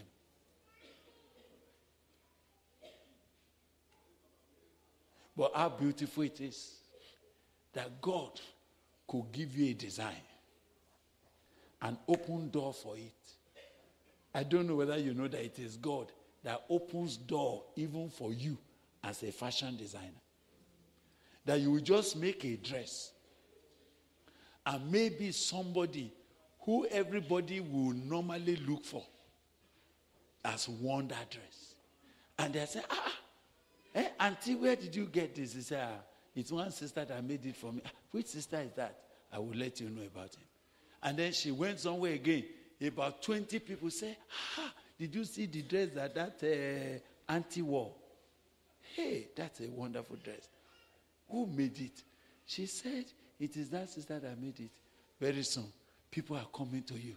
They are coming and say, sister, that dress you made for that auntie. Do you remember the clothes she wore when they were preaching? I'm told that you are the one that made it. Can you make for us? I want to make that and give a gift to somebody who is going to Lagos. Can you imagine that when God opens doors, even small door like that, your work gets to Lagos, your work gets to London, your work gets everywhere. And they say, where did you make it? Say, well, there's one sister. And before you know it, you are getting orders from people of influence. Who can do that? And before you know it, your shop has become popularized. How I beg that you will not truncate. Because as I'm talking to you, when God opens doors, even if you are just selling aqua here, and God decided to bless it, that is what all the Okada riders will be looking for. You'll be surprised that it's as if you are putting honey in your own. And everybody will be running for it.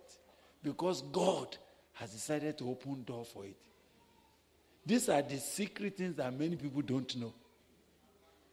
They think it is by struggling. No. They think it is by contesting with someone else. No. They think it's like opening your shop against another person's shop. No. When God opens a door to you, nobody can shut it. But the key to it is what I'm reading to you here. They look for him, they hope in him, they expect him, they wait for him. Yes, brother, you've not finished. Yes? They shall change and renew their strength. They will change and renew their strength and their power. You know, when they use the word change, in my mind, it's like you are changing engine oil. It's like your engine oil is exhausted, and then you went and changed it, and your engine becomes fresh. So they will change and renew their strength and their power. Yes, sir. They shall lift their wings and mount up close to God, as eagles, mount up to the sun. Yes. They shall run and not be weary. They will run, they will not be weary. They shall walk and not faint or they become tired. They shall walk and not faint or become tired. That is a key. This key is still what God is saying. You will become unstoppable if you don't stop yourself. What is it that will stop a man here? When he touches the glory of God. So I'm going to lead you to pray, because as far as I know, nothing that God has said that he wants to do with us is impossible. And when God begins to work in your life, it's unstoppable. And where God wants to advance you to, nobody can stop it. All the provisions for it to come to pass, they are already in store. But some of you, you know what stopped you several times. When any little thing begins to happen, you quickly say, God, stop it, stop it. I know what I'm doing. And God said, he has stopped me again. Let's wait until he's exhausted.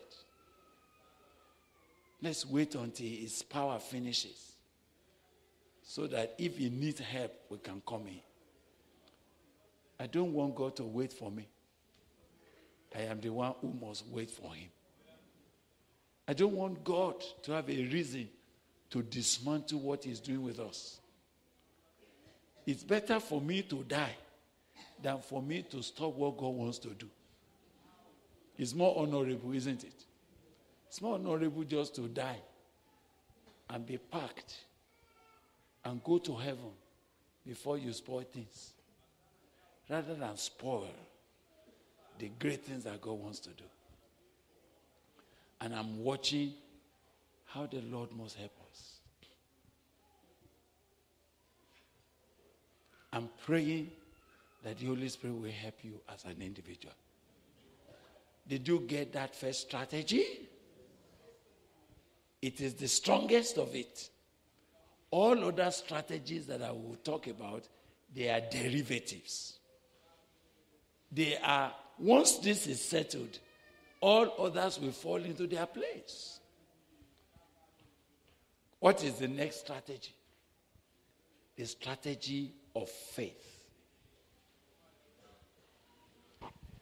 These open doors that God is setting, we can only walk into it. How? By faith. All the people that subdued nations, all the people that God allowed them to shift the boundaries of the kingdom a distance, all the people that have obtained a good report, the Bible said they did so how? By faith. The Lord Jesus was teaching his disciples something which I thought we discussed here just before we went to MLR, and it has reoccurred to me again. Jesus said,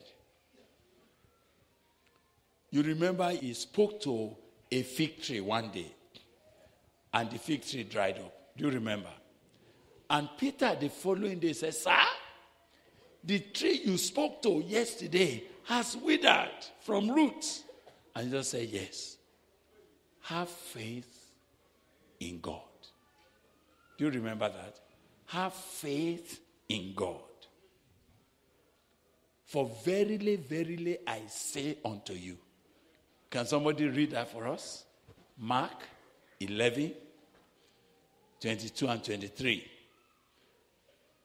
We will read verse 24 differently, but let's read 11, 22 to 23. And Jesus answering said unto them, have faith in God. For verily I say unto you, verily I say unto you, that whosoever shall say unto this mountain, whosoever. What's the meaning of whosoever? Anyone at all. Does whosoever include me? Does it include you? I say to you, sister, start again. And Jesus answering said unto them, have faith in God. Yes, sir.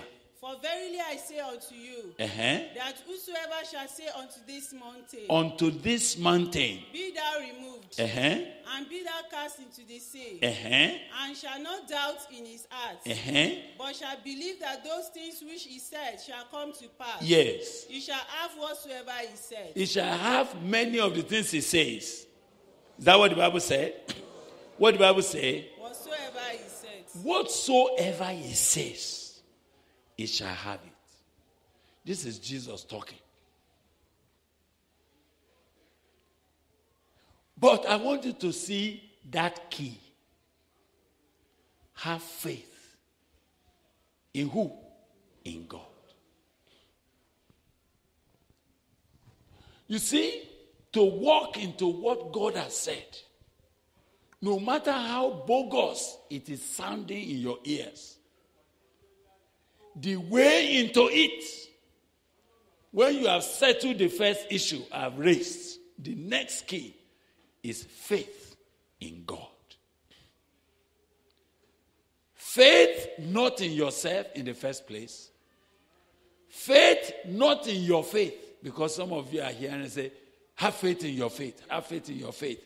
I don't know where they found that Bible.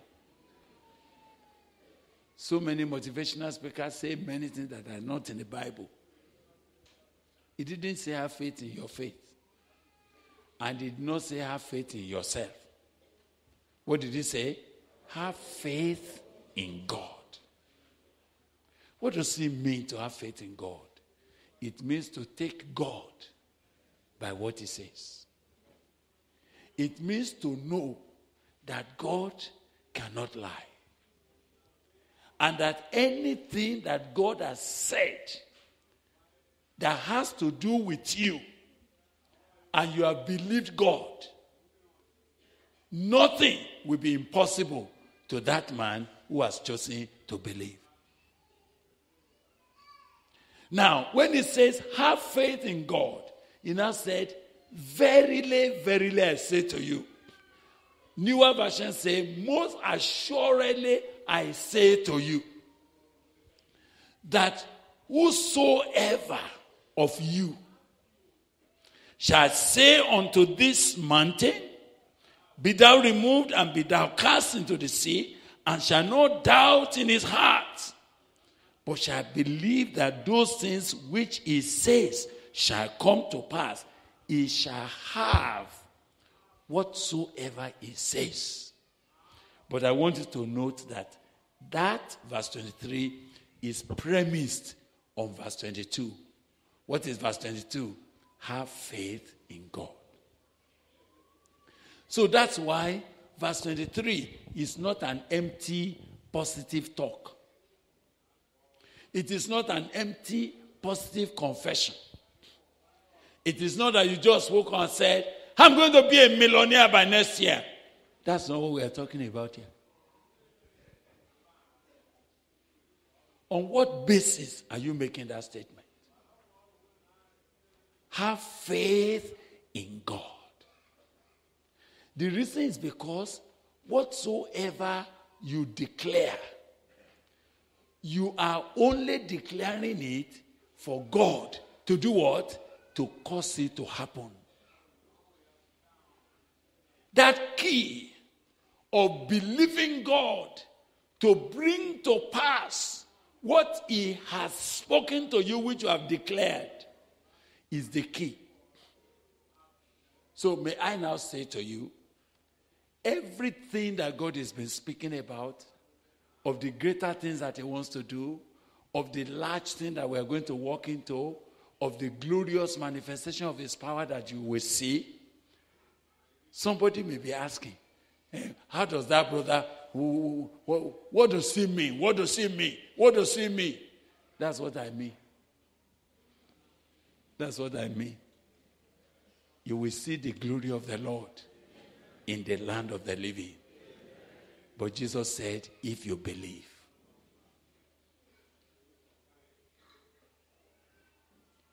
I have chosen to believe God. You know, I said, please follow me to believe God yesterday. Did you remember I said that repeatedly?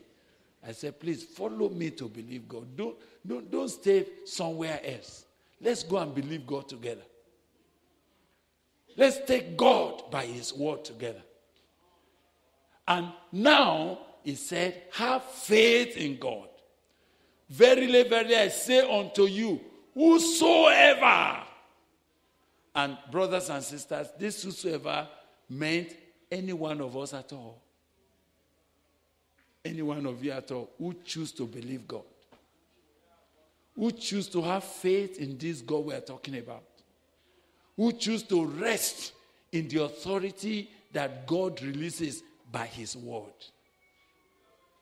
Emmanuel, will you have faith in God for what God is saying? That is it. Have faith in God. Whatsoever you say, even if you say to a mountain, and you do not doubt in your heart that God will make it good, you will have whatsoever you say. Have faith in God. Can I hold a bit there and make you to read some more verses so that you can understand what we are dealing with? Will you go to Mark 9? Mark 9. I want you just to catch that. But from Mark 9, we will go to Matthew chapter 17. In Mark 9, when Jesus had gone to the Mount of Transfiguration, and the people, while he was away, he left 9 of his disciples. Now go to verse 14. And when he came to his disciples, he saw a great multitude about them, and the scribes questioning with them, And straightway all the people, when they beheld him, were greatly amazed, and running to him, saluted him. And he asked the scribes, what question ye with them?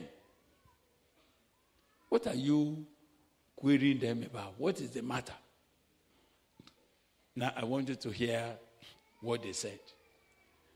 I remember that we were sharing this, but because it's a key, it's a strategic key for where we are going with God. That's why we are going on it again. Look at it. And he said, what question ye them? And one of the multitude answered and said, Master, I have brought unto you my son, which has a dumb spirit. And wheresoever he taketh him, he tears him, and he foameth, and he gnashes with his teeth, and pines away. And I spoke to your disciples that they should cast him out, and they could not. Now, did you understand the question? What are you questioning them? Why are you arguing with them? And the man was so bold, he said, Master, I brought my son who was epileptic, a dumb spirit, to you, and they say you are not around. And I say, okay, if you are not around, and they have been with you for these 3 years, I was expecting that they should be able to do what? Cast this demon out. And they have been here pulling his neck, pulling his leg, and they could not cast it out. That's why we're arguing with them. So I was wondering, saying, people will come tomorrow and begin to fight you. They say, you have been in peace house. And you can't do something.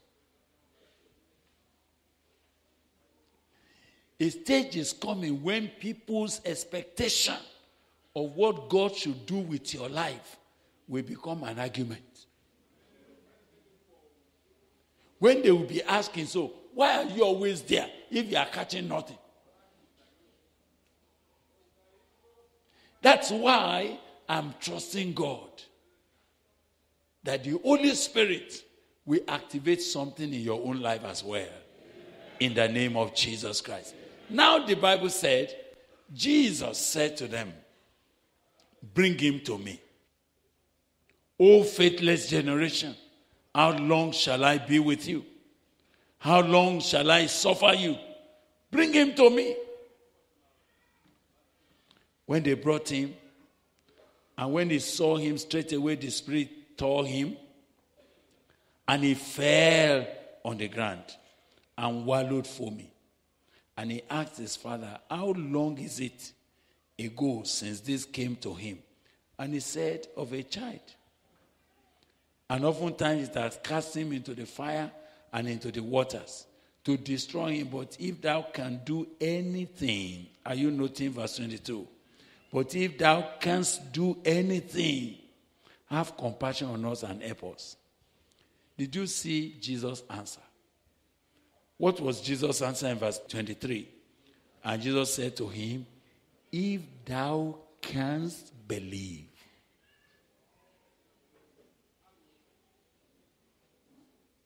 You know the man is saying, if thou canst do anything.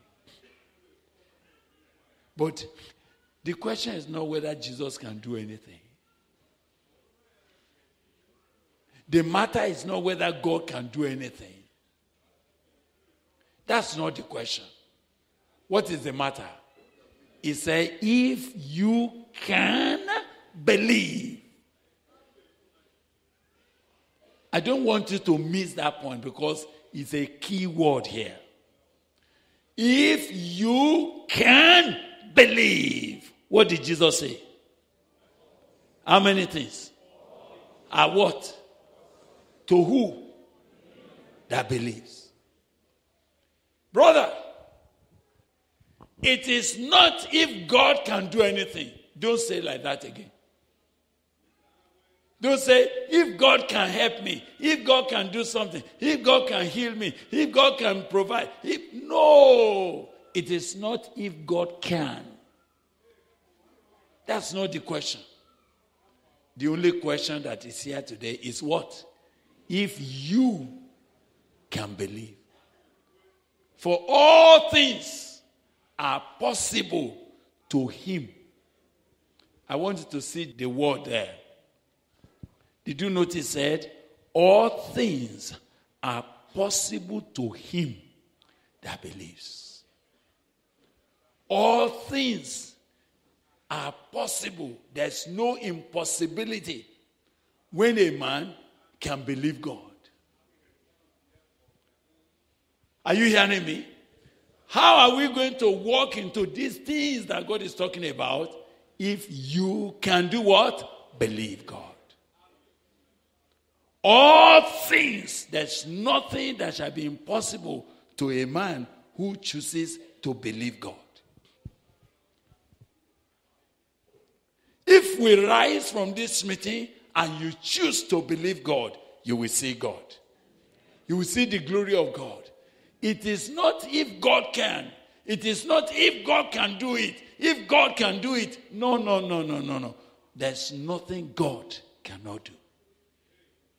The only thing God cannot do is to do something for a man who cannot believe. Jesus went somewhere and the Bible says he did not do much miracles there. Why?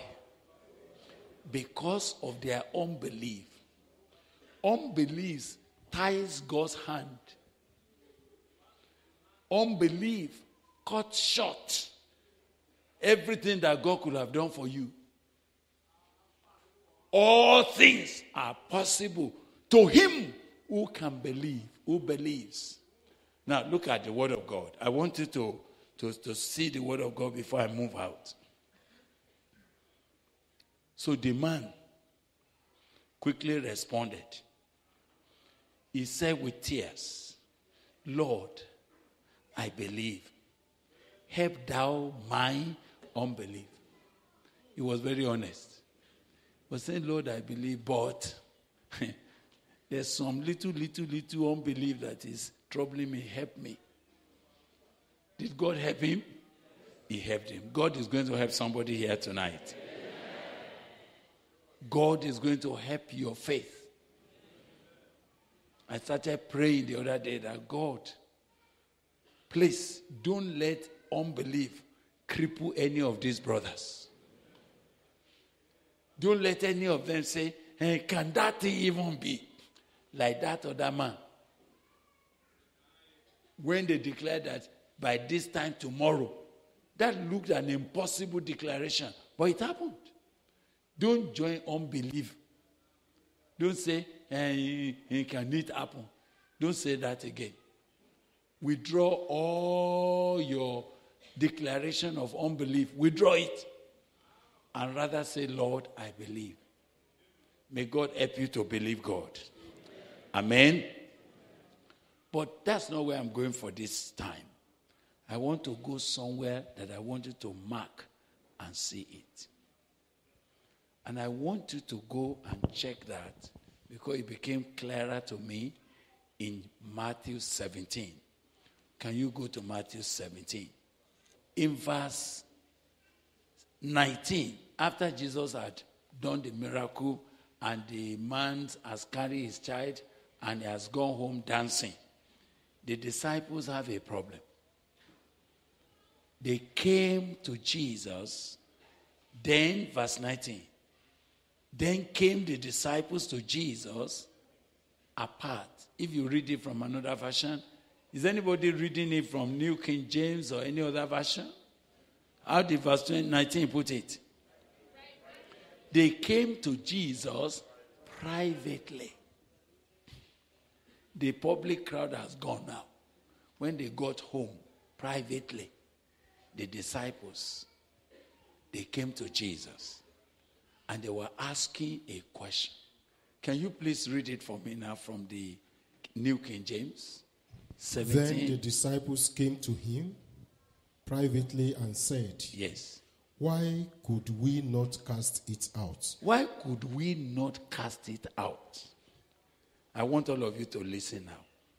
Why could we not cast it out?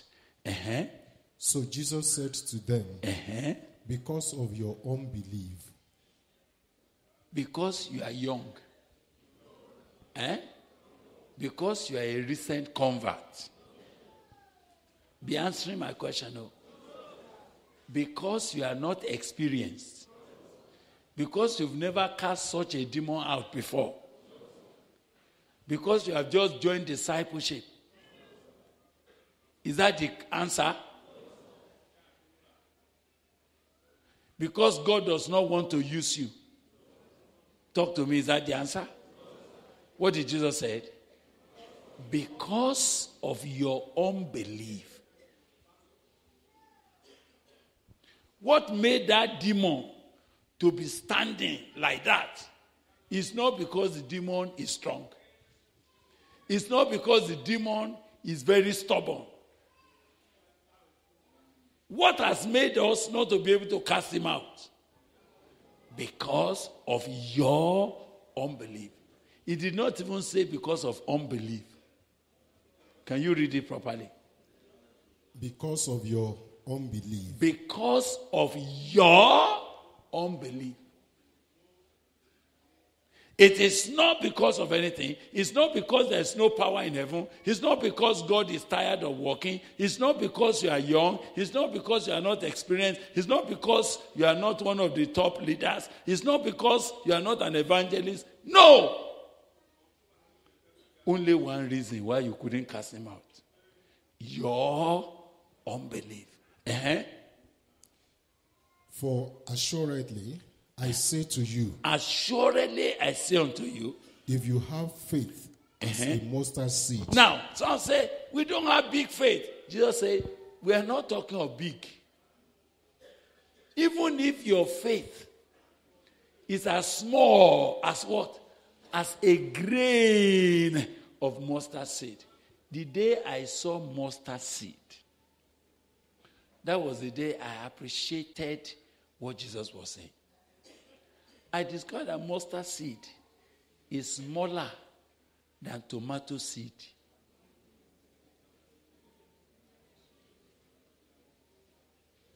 Are you hearing me? Mustard seed is so tiny that by the time you carry mustard seed and put it around tomato seed, tomato will be about twice or 3 times of it. You cannot even put mustard seed in your teeth and say you are chewing it. It will have entered your teeth.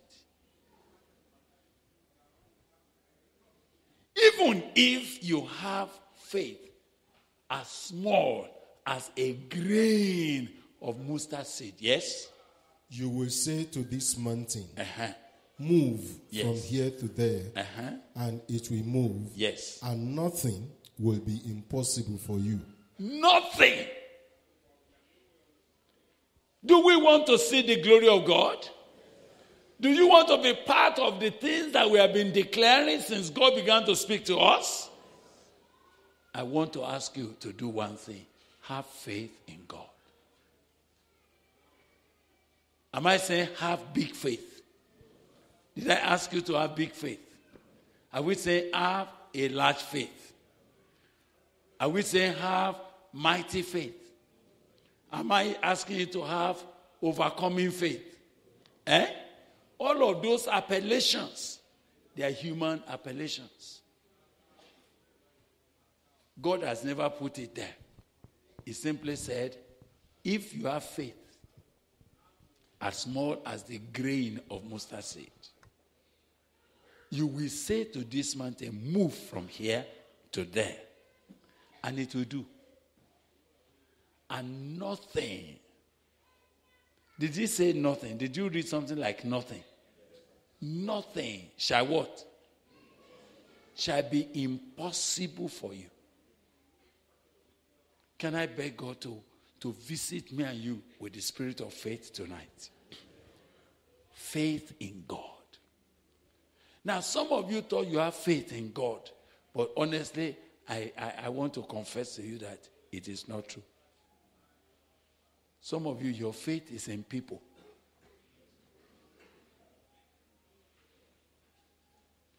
Some of you, your faith is in project. Some of you, your faith is in your feeling.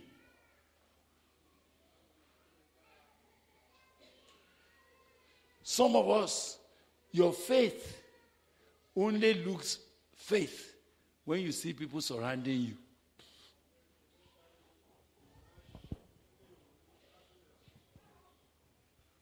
Sometimes it is when you see people gathering, then your faith say yes, yes, and believe God that something will come. Why do you do that?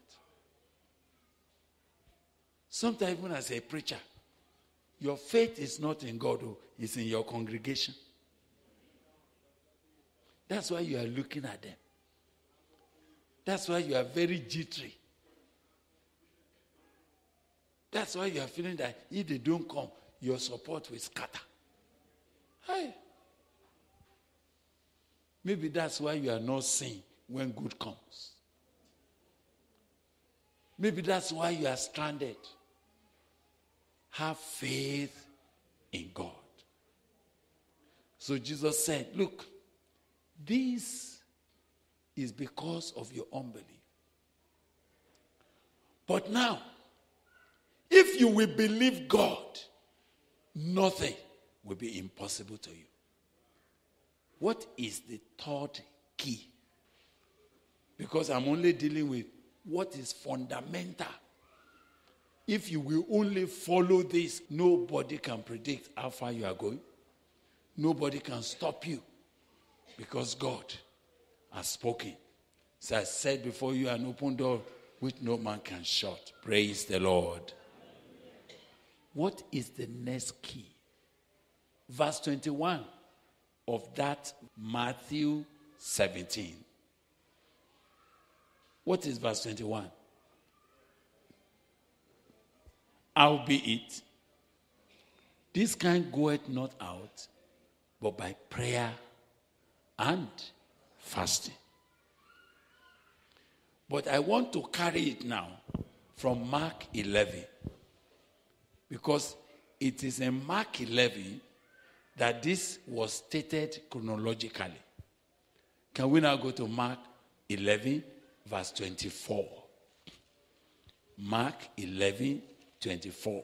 We are now talking about the key of prayer and fasting. I was going to add fasting to your understanding if the Lord will help me. I want you to note how I've arranged them. And I've arranged them in the order and in the scale of importance. Are you hearing me? What is the first? A helpless, total dependence on God that makes you to wait for God to act, never touching His glory. I spent all the time on it because it is the most crucial. Why did I say that? Even if you have become this kind of helpless man I'm talking about, and all you can only say, God, help me. Are you hearing me?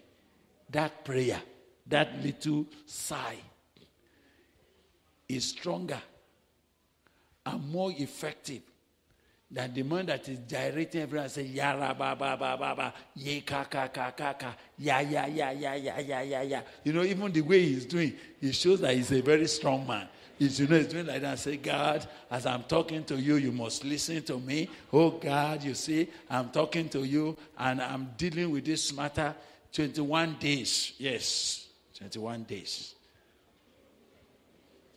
He even boasts about his 21-day prayer and fasting. That man is unfortunate.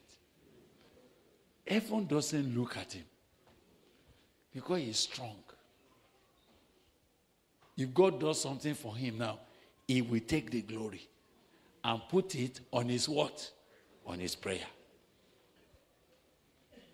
So when I meet even prayer warriors, sometimes I'm afraid of them.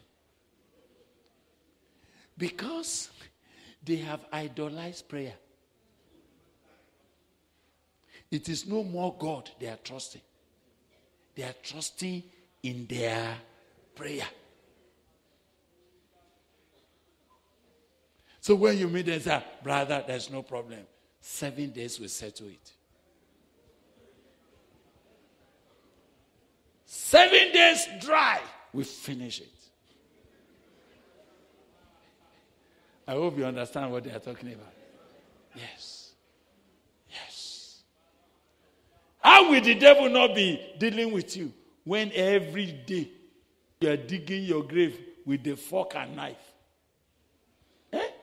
Can you hope to be great and you are eating jabu, jabu, jabu, jabu everywhere you are eating?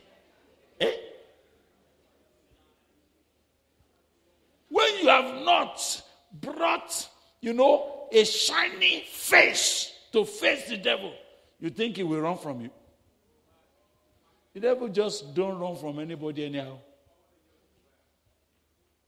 Those who know how to bulldoze.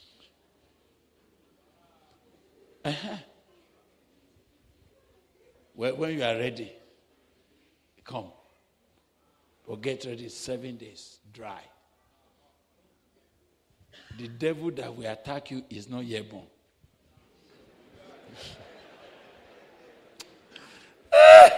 When I hear such,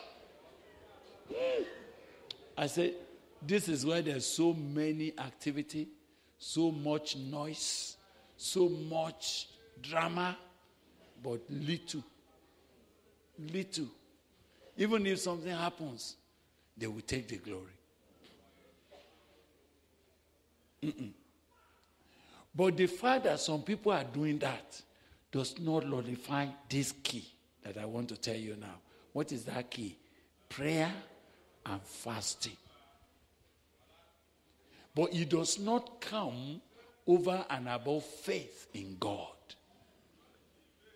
Prayer and fasting does not replace faith.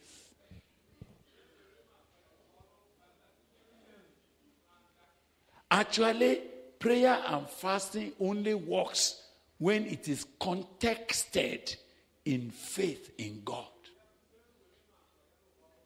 Am I communicating with you now? Whereas faith in God can work even without prayer and fasting.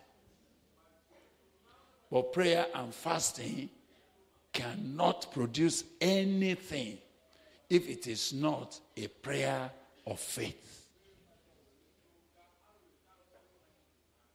Am I communicating with you now? So, that third key that we need to carry as we move into this year, God introduced it to us at the night vigil when we read Isaiah 45 verse 11. I want to pack that now together with Mark 11:24. What did Mark 11:24 say? If you are reading for us, please. Yes. I say to you,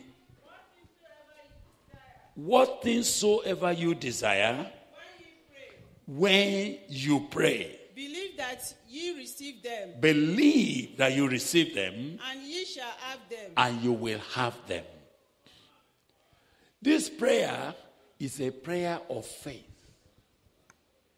It's a prayer believing that you have them. Let's quickly search this key of prayer because we are going to pray much this year.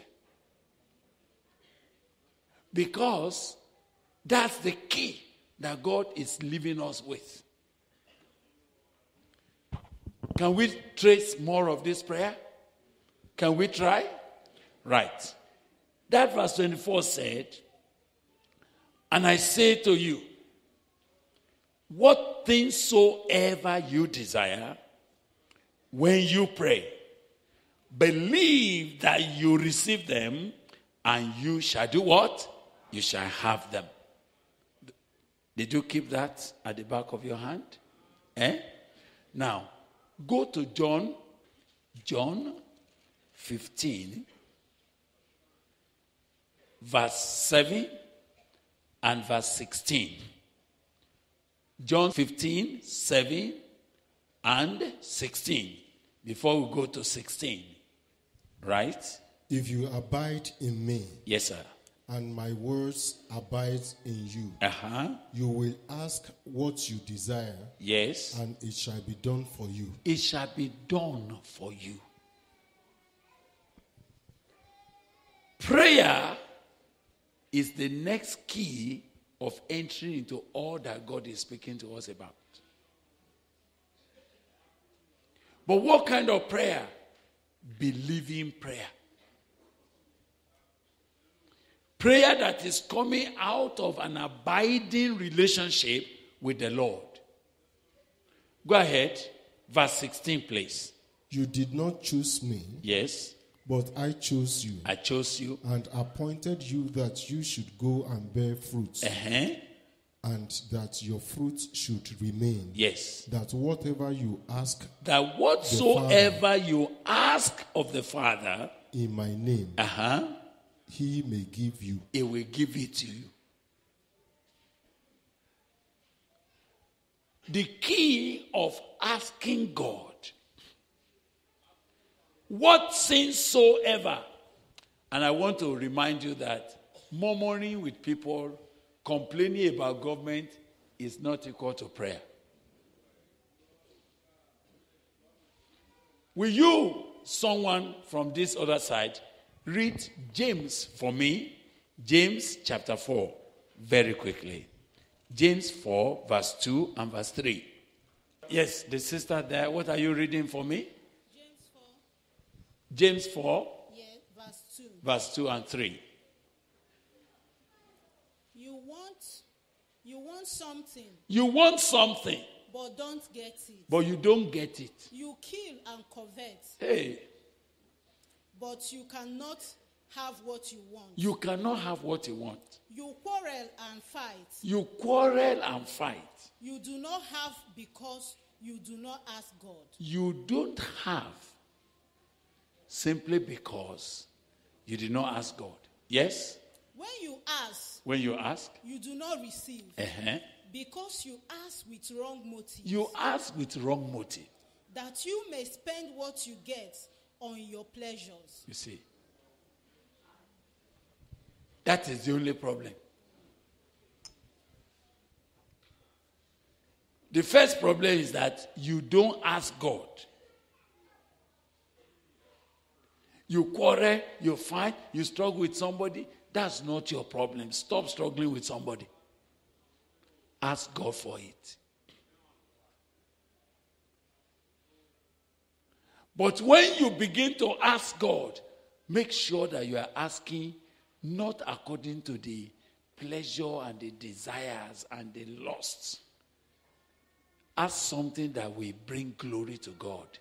Even the thing that you never asked for, God will give you. Is there any other version that can make it clearer? Yes. Living Bible. You want what you don't have. Yes. So you kill to get it. Wow. You long for what others have and can't afford it. Yes. So you start a fight to take it away from them. You start a fight for it. And yet, the reason you don't have what you want... The reason you don't have what you want... is that you don't ask God for it. Is because you've not asked God for it. And even when you do ask... Yes. You don't get it because your whole aim is wrong. You want only what will give you pleasure. Are you getting that? The only reason why you don't have what you don't have is that you've never asked God for it. And even when you ask, you don't get it because all you are asking for what will give you your own pleasure so that you can consume it on your lust. You are not praying for something that will benefit the kingdom of God. You are not asking for something that God himself will say, yes, this man is concerned about what I'm doing on earth. So it looks as if God is stingy to bless you. It's because you've never asked God. This third key, the key of prayer. But I have added, as Jesus added, prayer and what? Fasting. But this prayer and fasting, they are only based on faith in God. Praise the Lord. Now, when you go to read from the passage we read before, Isaiah 45, verse 11, who reads that for us? Because I think these are the three keys I will be able to deal with and leave you so that we go from there. Yes? The Holy One of Israel, Israel's creator, says, what right have you to question what I do? Who are you to command me concerning the work of my hands? I have made the earth and created man upon it. With my hands I have stretched out the heavens and commanded all the vast myriads of stars. I have raised up Cyrus to fulfill my righteous purpose, and I will direct all his paths. He shall restore my city and free my captive people, and not for a reward. All right, thank you.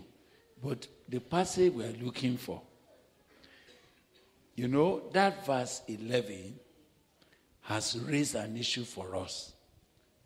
Even though, according to the Living Bible that our sister is reading, it was coming from verse 10, that those who are struggling with God, those who are quarreling with God, those who are saying, what have you made? They are the ones that God is saying, who are you to query me that I want to use Cyrus? I've chosen him. But you see, when you cast that passage in the context of verse 11 that we are coming from, he said, thus says the Lord, the Holy One of Israel, his maker. Ask me of things to come concerning my sons and concerning the work of my hands.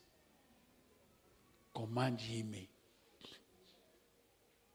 Now, if we pick it at that point alone, and there are no other passages that we can trace in the Word of God where God gave us the right to ask him concerning the work of his hand, it will look wrong. And it will have been only interpreted like the paraphrase Bible has put it. And say, who are you to be asking me?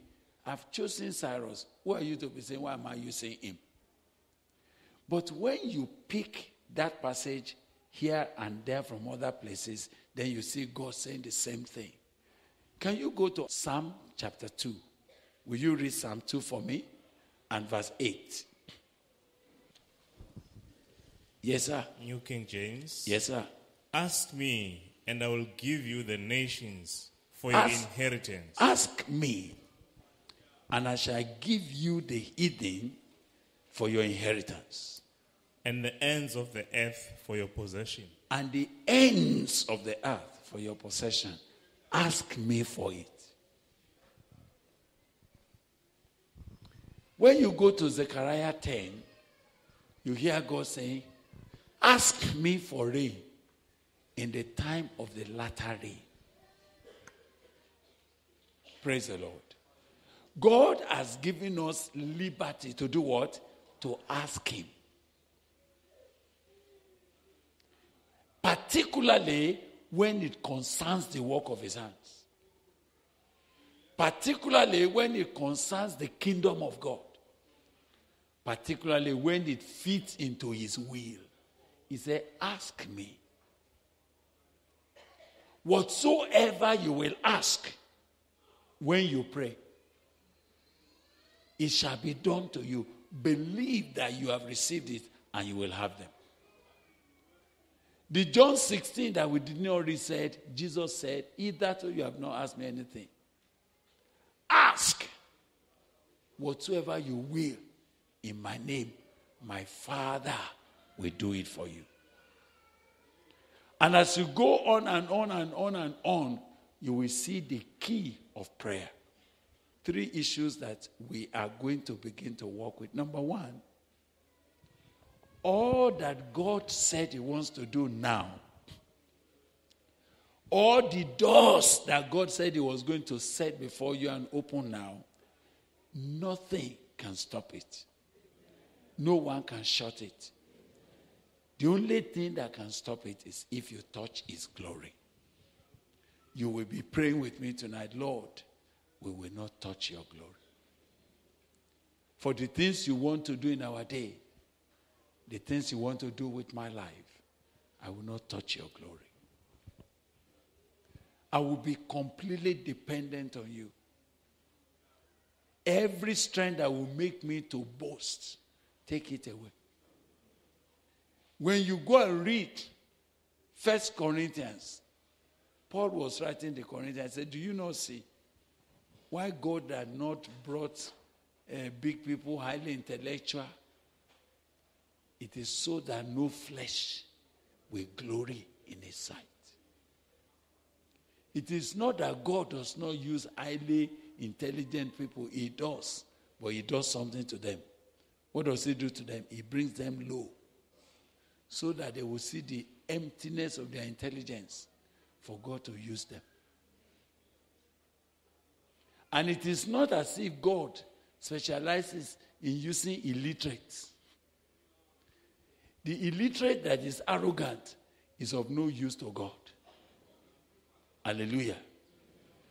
Any man who trembles at my word is the man that God looks at, not those who trample at the word of God.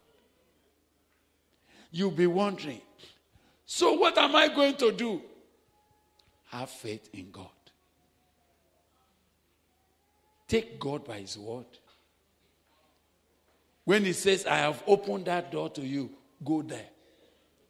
Believe God. The people you used to speak to and they normally argue with you, the things have changed. He who holds the key has opened the door. Have faith in God. Follow God and see what he wants to do with you in this present age. The 3rd key. The key of what? Prayer. And fasting. Fasting, first and foremost, for the heavens to open, for your eyes of understanding to open to the word of God. Fasting as a way of life. To seek God's face. Not fasting as if power and God is bound by it. No. Fasting to prepare our hearts, to prepare our lives, so that God can freely walk with us. And if God begins to call you to wait on him, to forgo food for a while, because of what he wants to do through you, it will be your privilege. Will it? Yes. We're going to pray together tonight. This is where we are ending our visions. The biggest burden that I came with between yesterday and today is that God kept saying, and for what I'm talking about, I only need men of little strength. And for you not to truncate my move, don't touch my glory. And I want to send you forth into this year and into this decade where God is going to do great and mighty things. Where even through your own hand alone, doors God will open to you. And I do not limit that door just to the door of preaching. I mean door into everywhere. I said by God's grace, some of you have great breakthroughs in your research that will baffle men. God will lend you secret. He will lead you into the secret of things that people will wonder, where did you get that? And the only answer will be, God has done it. Don't truncate what God wants to do, please. Even as a young girl, you may go somewhere and the Lord begins to walk through you. Don't take the glory. Don't stop it. The way God is going to move this time, God is going to move through you, through me, through anybody. And there is nobody is going to take glory of it. It will be God walking. You might go somewhere and the Lord just decide to work a miracle. We are not going to tamper with it. Go ahead. But you, please, don't touch the glory. I told you that long story because I was wondering what my life would have been if since the 1982 my heavens have closed and they say the rest of your years you'll be defending your past. I wonder what kind of man I would have been. And how can any man that I find who is arrogant is unfortunate? And I used to wonder that, how can a young man like you have not done far. Why are you arrogant? Why do you want to stagnate yourself too early? What are you bragging about?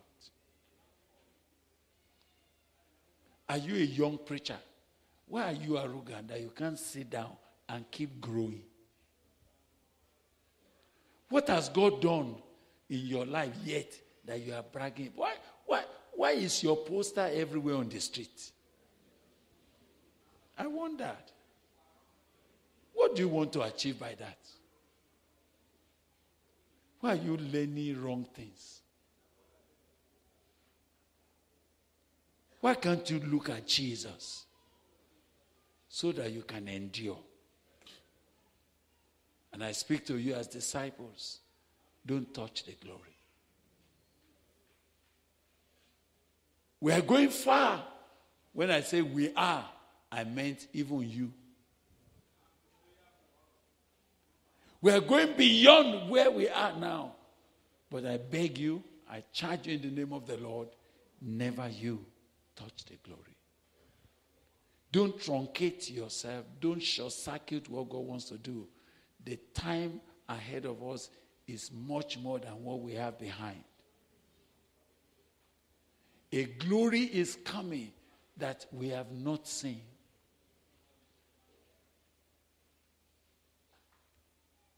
And it's not going to be too far. God is signaling it again and again and again and again.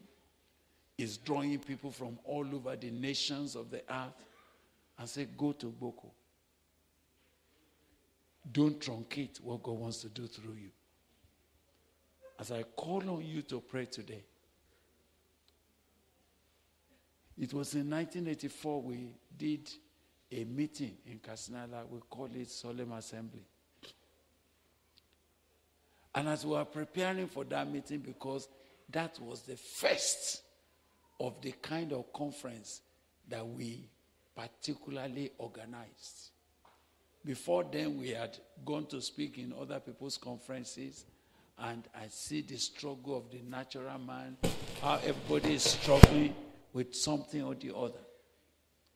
And the Holy Spirit, when we were preparing for that meeting, He brought me a song. I remember myself, my wife, we were praying, we were waiting in one house in Gado. Is it Gado Stairs? We were praying and waiting on God for 3 days. And as we were praying, He brought a song. I never knew it yet. So we have to study the music to get it. I have taught that song over and over again since that 1984. And we sang it over and over again. I will be ending this meeting with it. Because at that very beginning, God said, if you will want to have the Savior from heaven, walk by your side from morning to the evening. If you want to experience an unlimited anointing of God on your life, there is a rule that each day you must follow. Humble yourself to walk with God. Just as the Lord walks with men of old in the early times, and he moved with the prophets and the sages, he will come now if you meet the condition. Humble yourself to walk with God. Humble yourself, and he will draw near you. Humble yourself, and his presence will cheer you. He will not walk with the proud or discomfort. Humble yourself to walk with God. We had to sing that song and sang it again and again and again. When we go for that meeting, I don't know why. We will take that song at 8 a.m. one day, and nobody could stop. People were coming out confessing how arrogant they have been. Till 4 p.m., we couldn't eat, we couldn't do anything. And I said, God, why you are doing this? He said, that is the rule that each day you must follow. And I felt again like sharing with you that at this threshold of a breaking forth, there is a rule that each day you must follow. What is that rule? Humble thyself to walk with God. I'm going to stop on this tonight. If I make an altar call tonight, don't let pride make you stay back. Don't look left and right and say, people will think I've not been serious. That's not about you. People, if God is asking you that quiet areas where pride is locking in your heart, pride that makes you unteachable, pride that makes you size people up, say, this one, at least I'm older than him 5 years. Pride of life that will not let you sit down and get correct instruction for your life. Pride that makes you to think nobody can talk to you. You're a big man of God already. I speak to you tonight as one who is longing for a greater glory. There is a rule that each day you must follow. Humble yourself tonight to walk with God. Are you strong to such a point that you boast even about your prayer life? Do you boast that for the past 5 years you have never sinned? Are you the one saying, yes, I don't know what a woman is? Because God has helped you. You are not arrogant. I just pray that God will not strike you down. When you will see yourself misbehaving to an extent that will become an embarrassment to you and your family because you are arrogant. He will not walk with the proud or the scornful. Humble thyself to walk with God. Can you rise in prayer with me? Humble thyself, and the Lord will draw near thee. Humble thyself, and his presence shall cheer thee. He will not walk with the proud or the scornful. Humble thyself to walk with God. If thou wouldst have the dear Savior from heaven, walk by thy side from the morn till the even. There is a rule that each day you must follow. Humble thyself to walk with God. Humble thyself, and the Lord will draw near thee. Humble thyself, and his presence shall cheer thee. He will not walk with the proud or the scornful. Humble thyself to walk with God. Did you see how you have truncated what God could have done through you? Great things could have happened. Greater things than you have ever seen. But there is this presumption. There is this matter that will not let God walk with you. Sometimes you think it is boldness, but it is that man inside, that arrogance. That thing has not allowed God to take you to where you are going. I speak with you, my dear brother, tonight.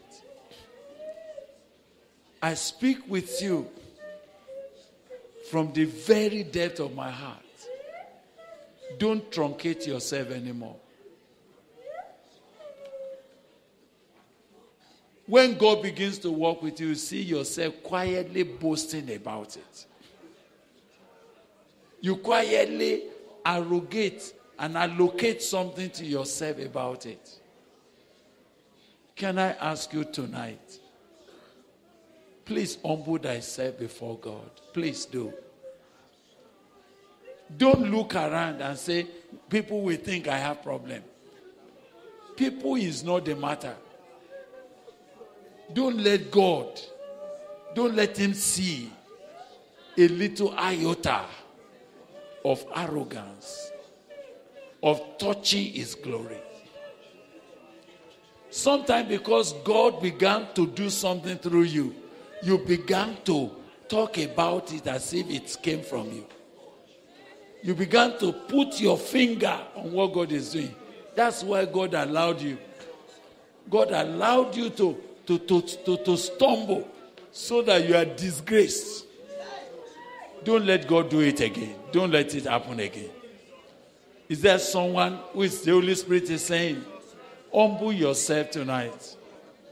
I just feel we should end this meeting by recommitting ourselves to God and say, Lord, I will not touch your glory. That thing that makes you, something makes you feel that I'm confident in myself. I beg you, my dear brother, I just beg you. I think I'm going to go far with several of you by the grace of God. I plead with you tonight. I beseech you by the mercies of God. Humble yourself before God. Don't let it be that God have to humiliate you. Let it not be that God have to pull you down. Don't let God stagnate you anymore. Please, I beg you in the name of the Lord, humble thyself. Humble thyself. Humble thyself. Tell God. Just tell God, Lord, don't peg me like this. I'm too young. I've not even gone far. What is this unfortunate arrogance? What is it that I'm boasting about? What is it? What do I have? What do I have? What do I have? What am I that I'm finding myself struggling with God? Why is it walking quietly in my heart? Please obey God tonight. I just stop at this. Thank you. Thank you. Let's pray together. Just tell God. Just tell God tonight. I just want you to please have mercy on me. Can you imagine that some of you, God wanted to give you first class, but you began to be arrogant quietly in your heart. And that's how you drop down to second class lower. What you have now is not what you should have been. Quiet arrogance brought you down. Can you beg God and say, Lord, it happened before, it won't happen again. Have mercy on me. Give me another chance. I don't know what will have happened to my life if God did not intervene. How will I have been?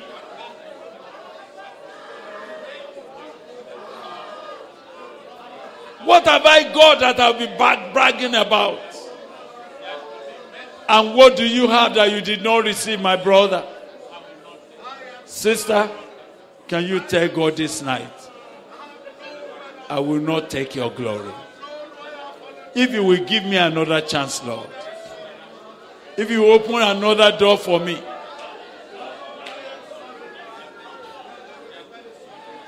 Thank you.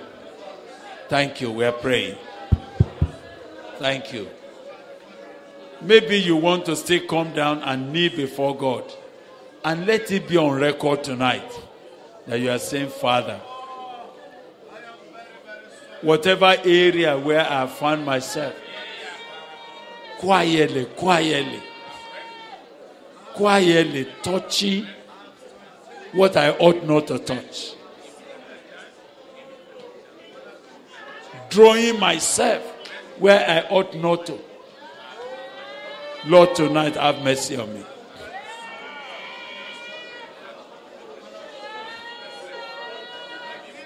Just plead with God. Plead with God to uproot it. The work of God cannot progress when somebody is sharing his glory. Holy Spirit, please have your way. It's a root that God must uproot tonight. Every manifestation of pride. And it takes different form, different shape. God bless you tonight. It's okay. It's okay. We're praying. I'm praying with you now. Let's pray together. If you are standing where you are, and the Holy Spirit is saying tonight, just go and lay down that life. Just lay it down. Just tell God that this night you can see my heart. I want you to have your way with me tonight. Let's pray together. Please lift up your hands to God tonight.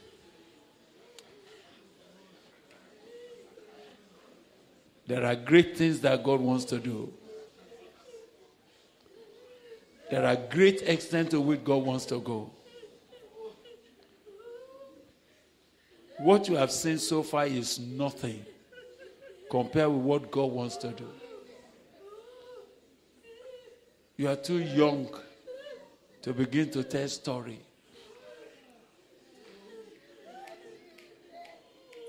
Lord, tonight we surrender to you. Lord, tonight, Lord, I just first want to plead tonight, Lord. Tonight, I just plead with you tonight. If it is not by your mercy, where could we start?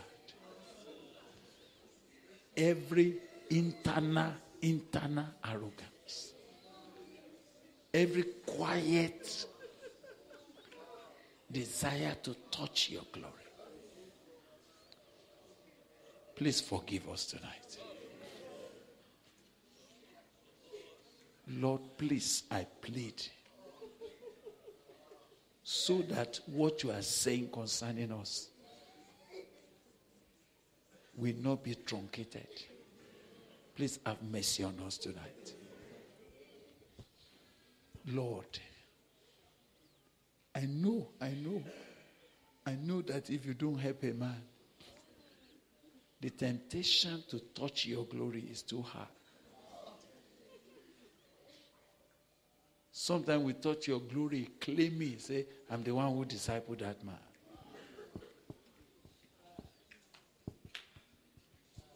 The work that only you did, we want to use it to become our credential. Lord, have mercy on us. Lord, I know you spoke to us from the depth of your heart because you don't want us to miss it. I know you went to this elaborate extent tonight because you want us to actually be part of what you want to do. I know that the reason why you open your heart to us the way you are doing tonight is because nothing else could have stopped you from walking except this matter. This night, Lord, we plead for your mercy. Please give us another chance. Let the fear of God fall on our faces. Lord, strike our heart. Make our heart never to desire glory. Whatever you will do through us, Lord, glory will be yours. When you taught us how to pray, at the end of that prayer, what we call the Lord's Prayer, said, thine is the power, thine is the glory, forever and ever.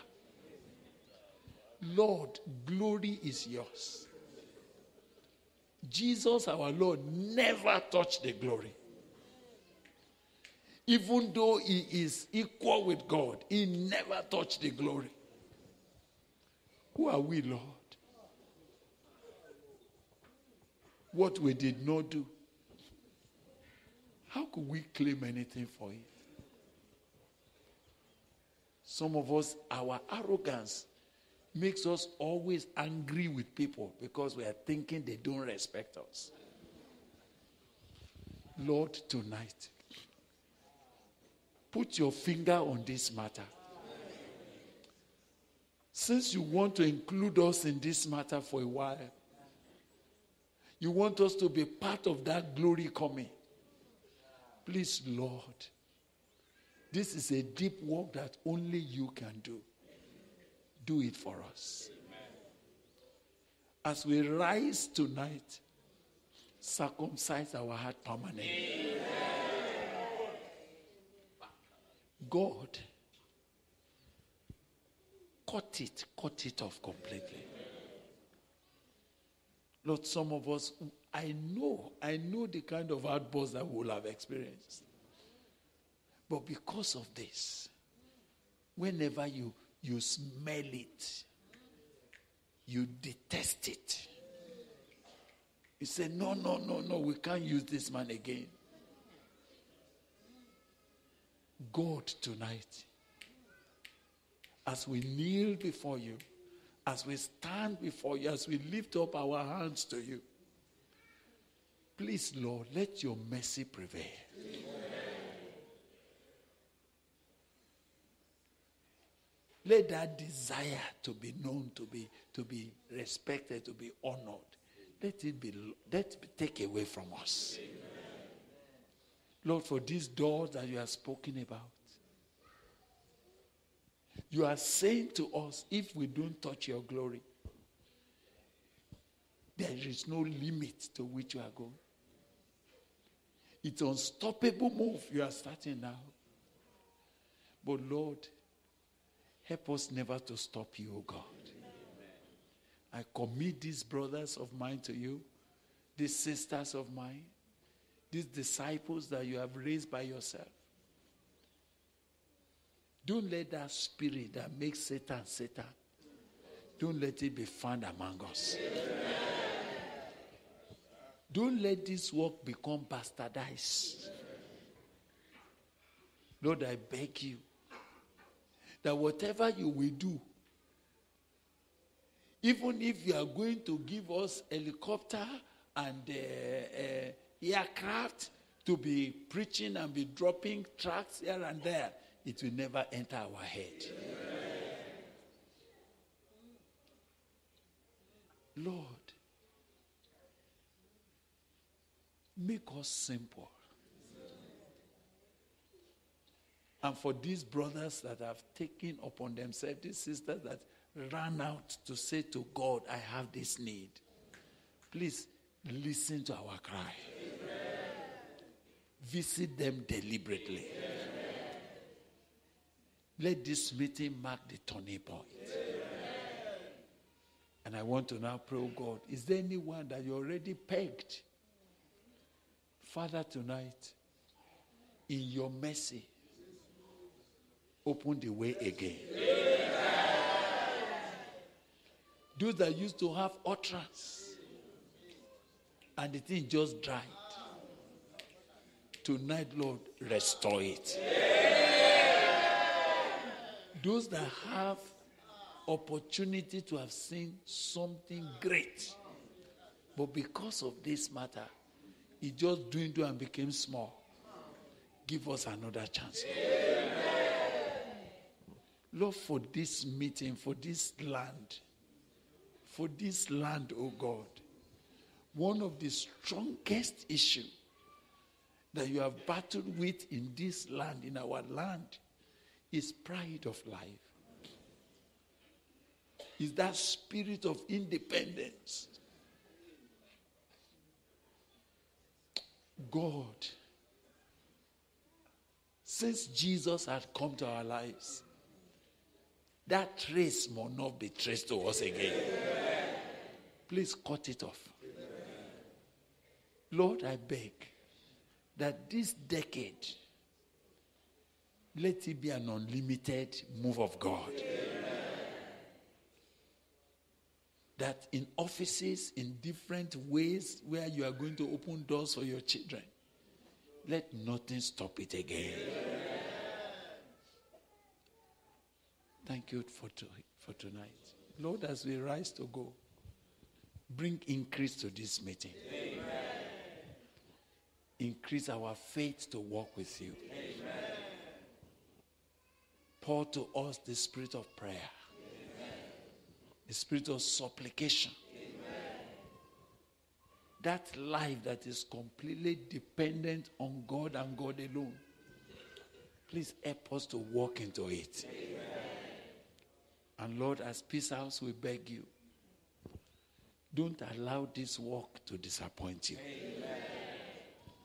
Don't allow any of our leaders to touch your glory. Amen.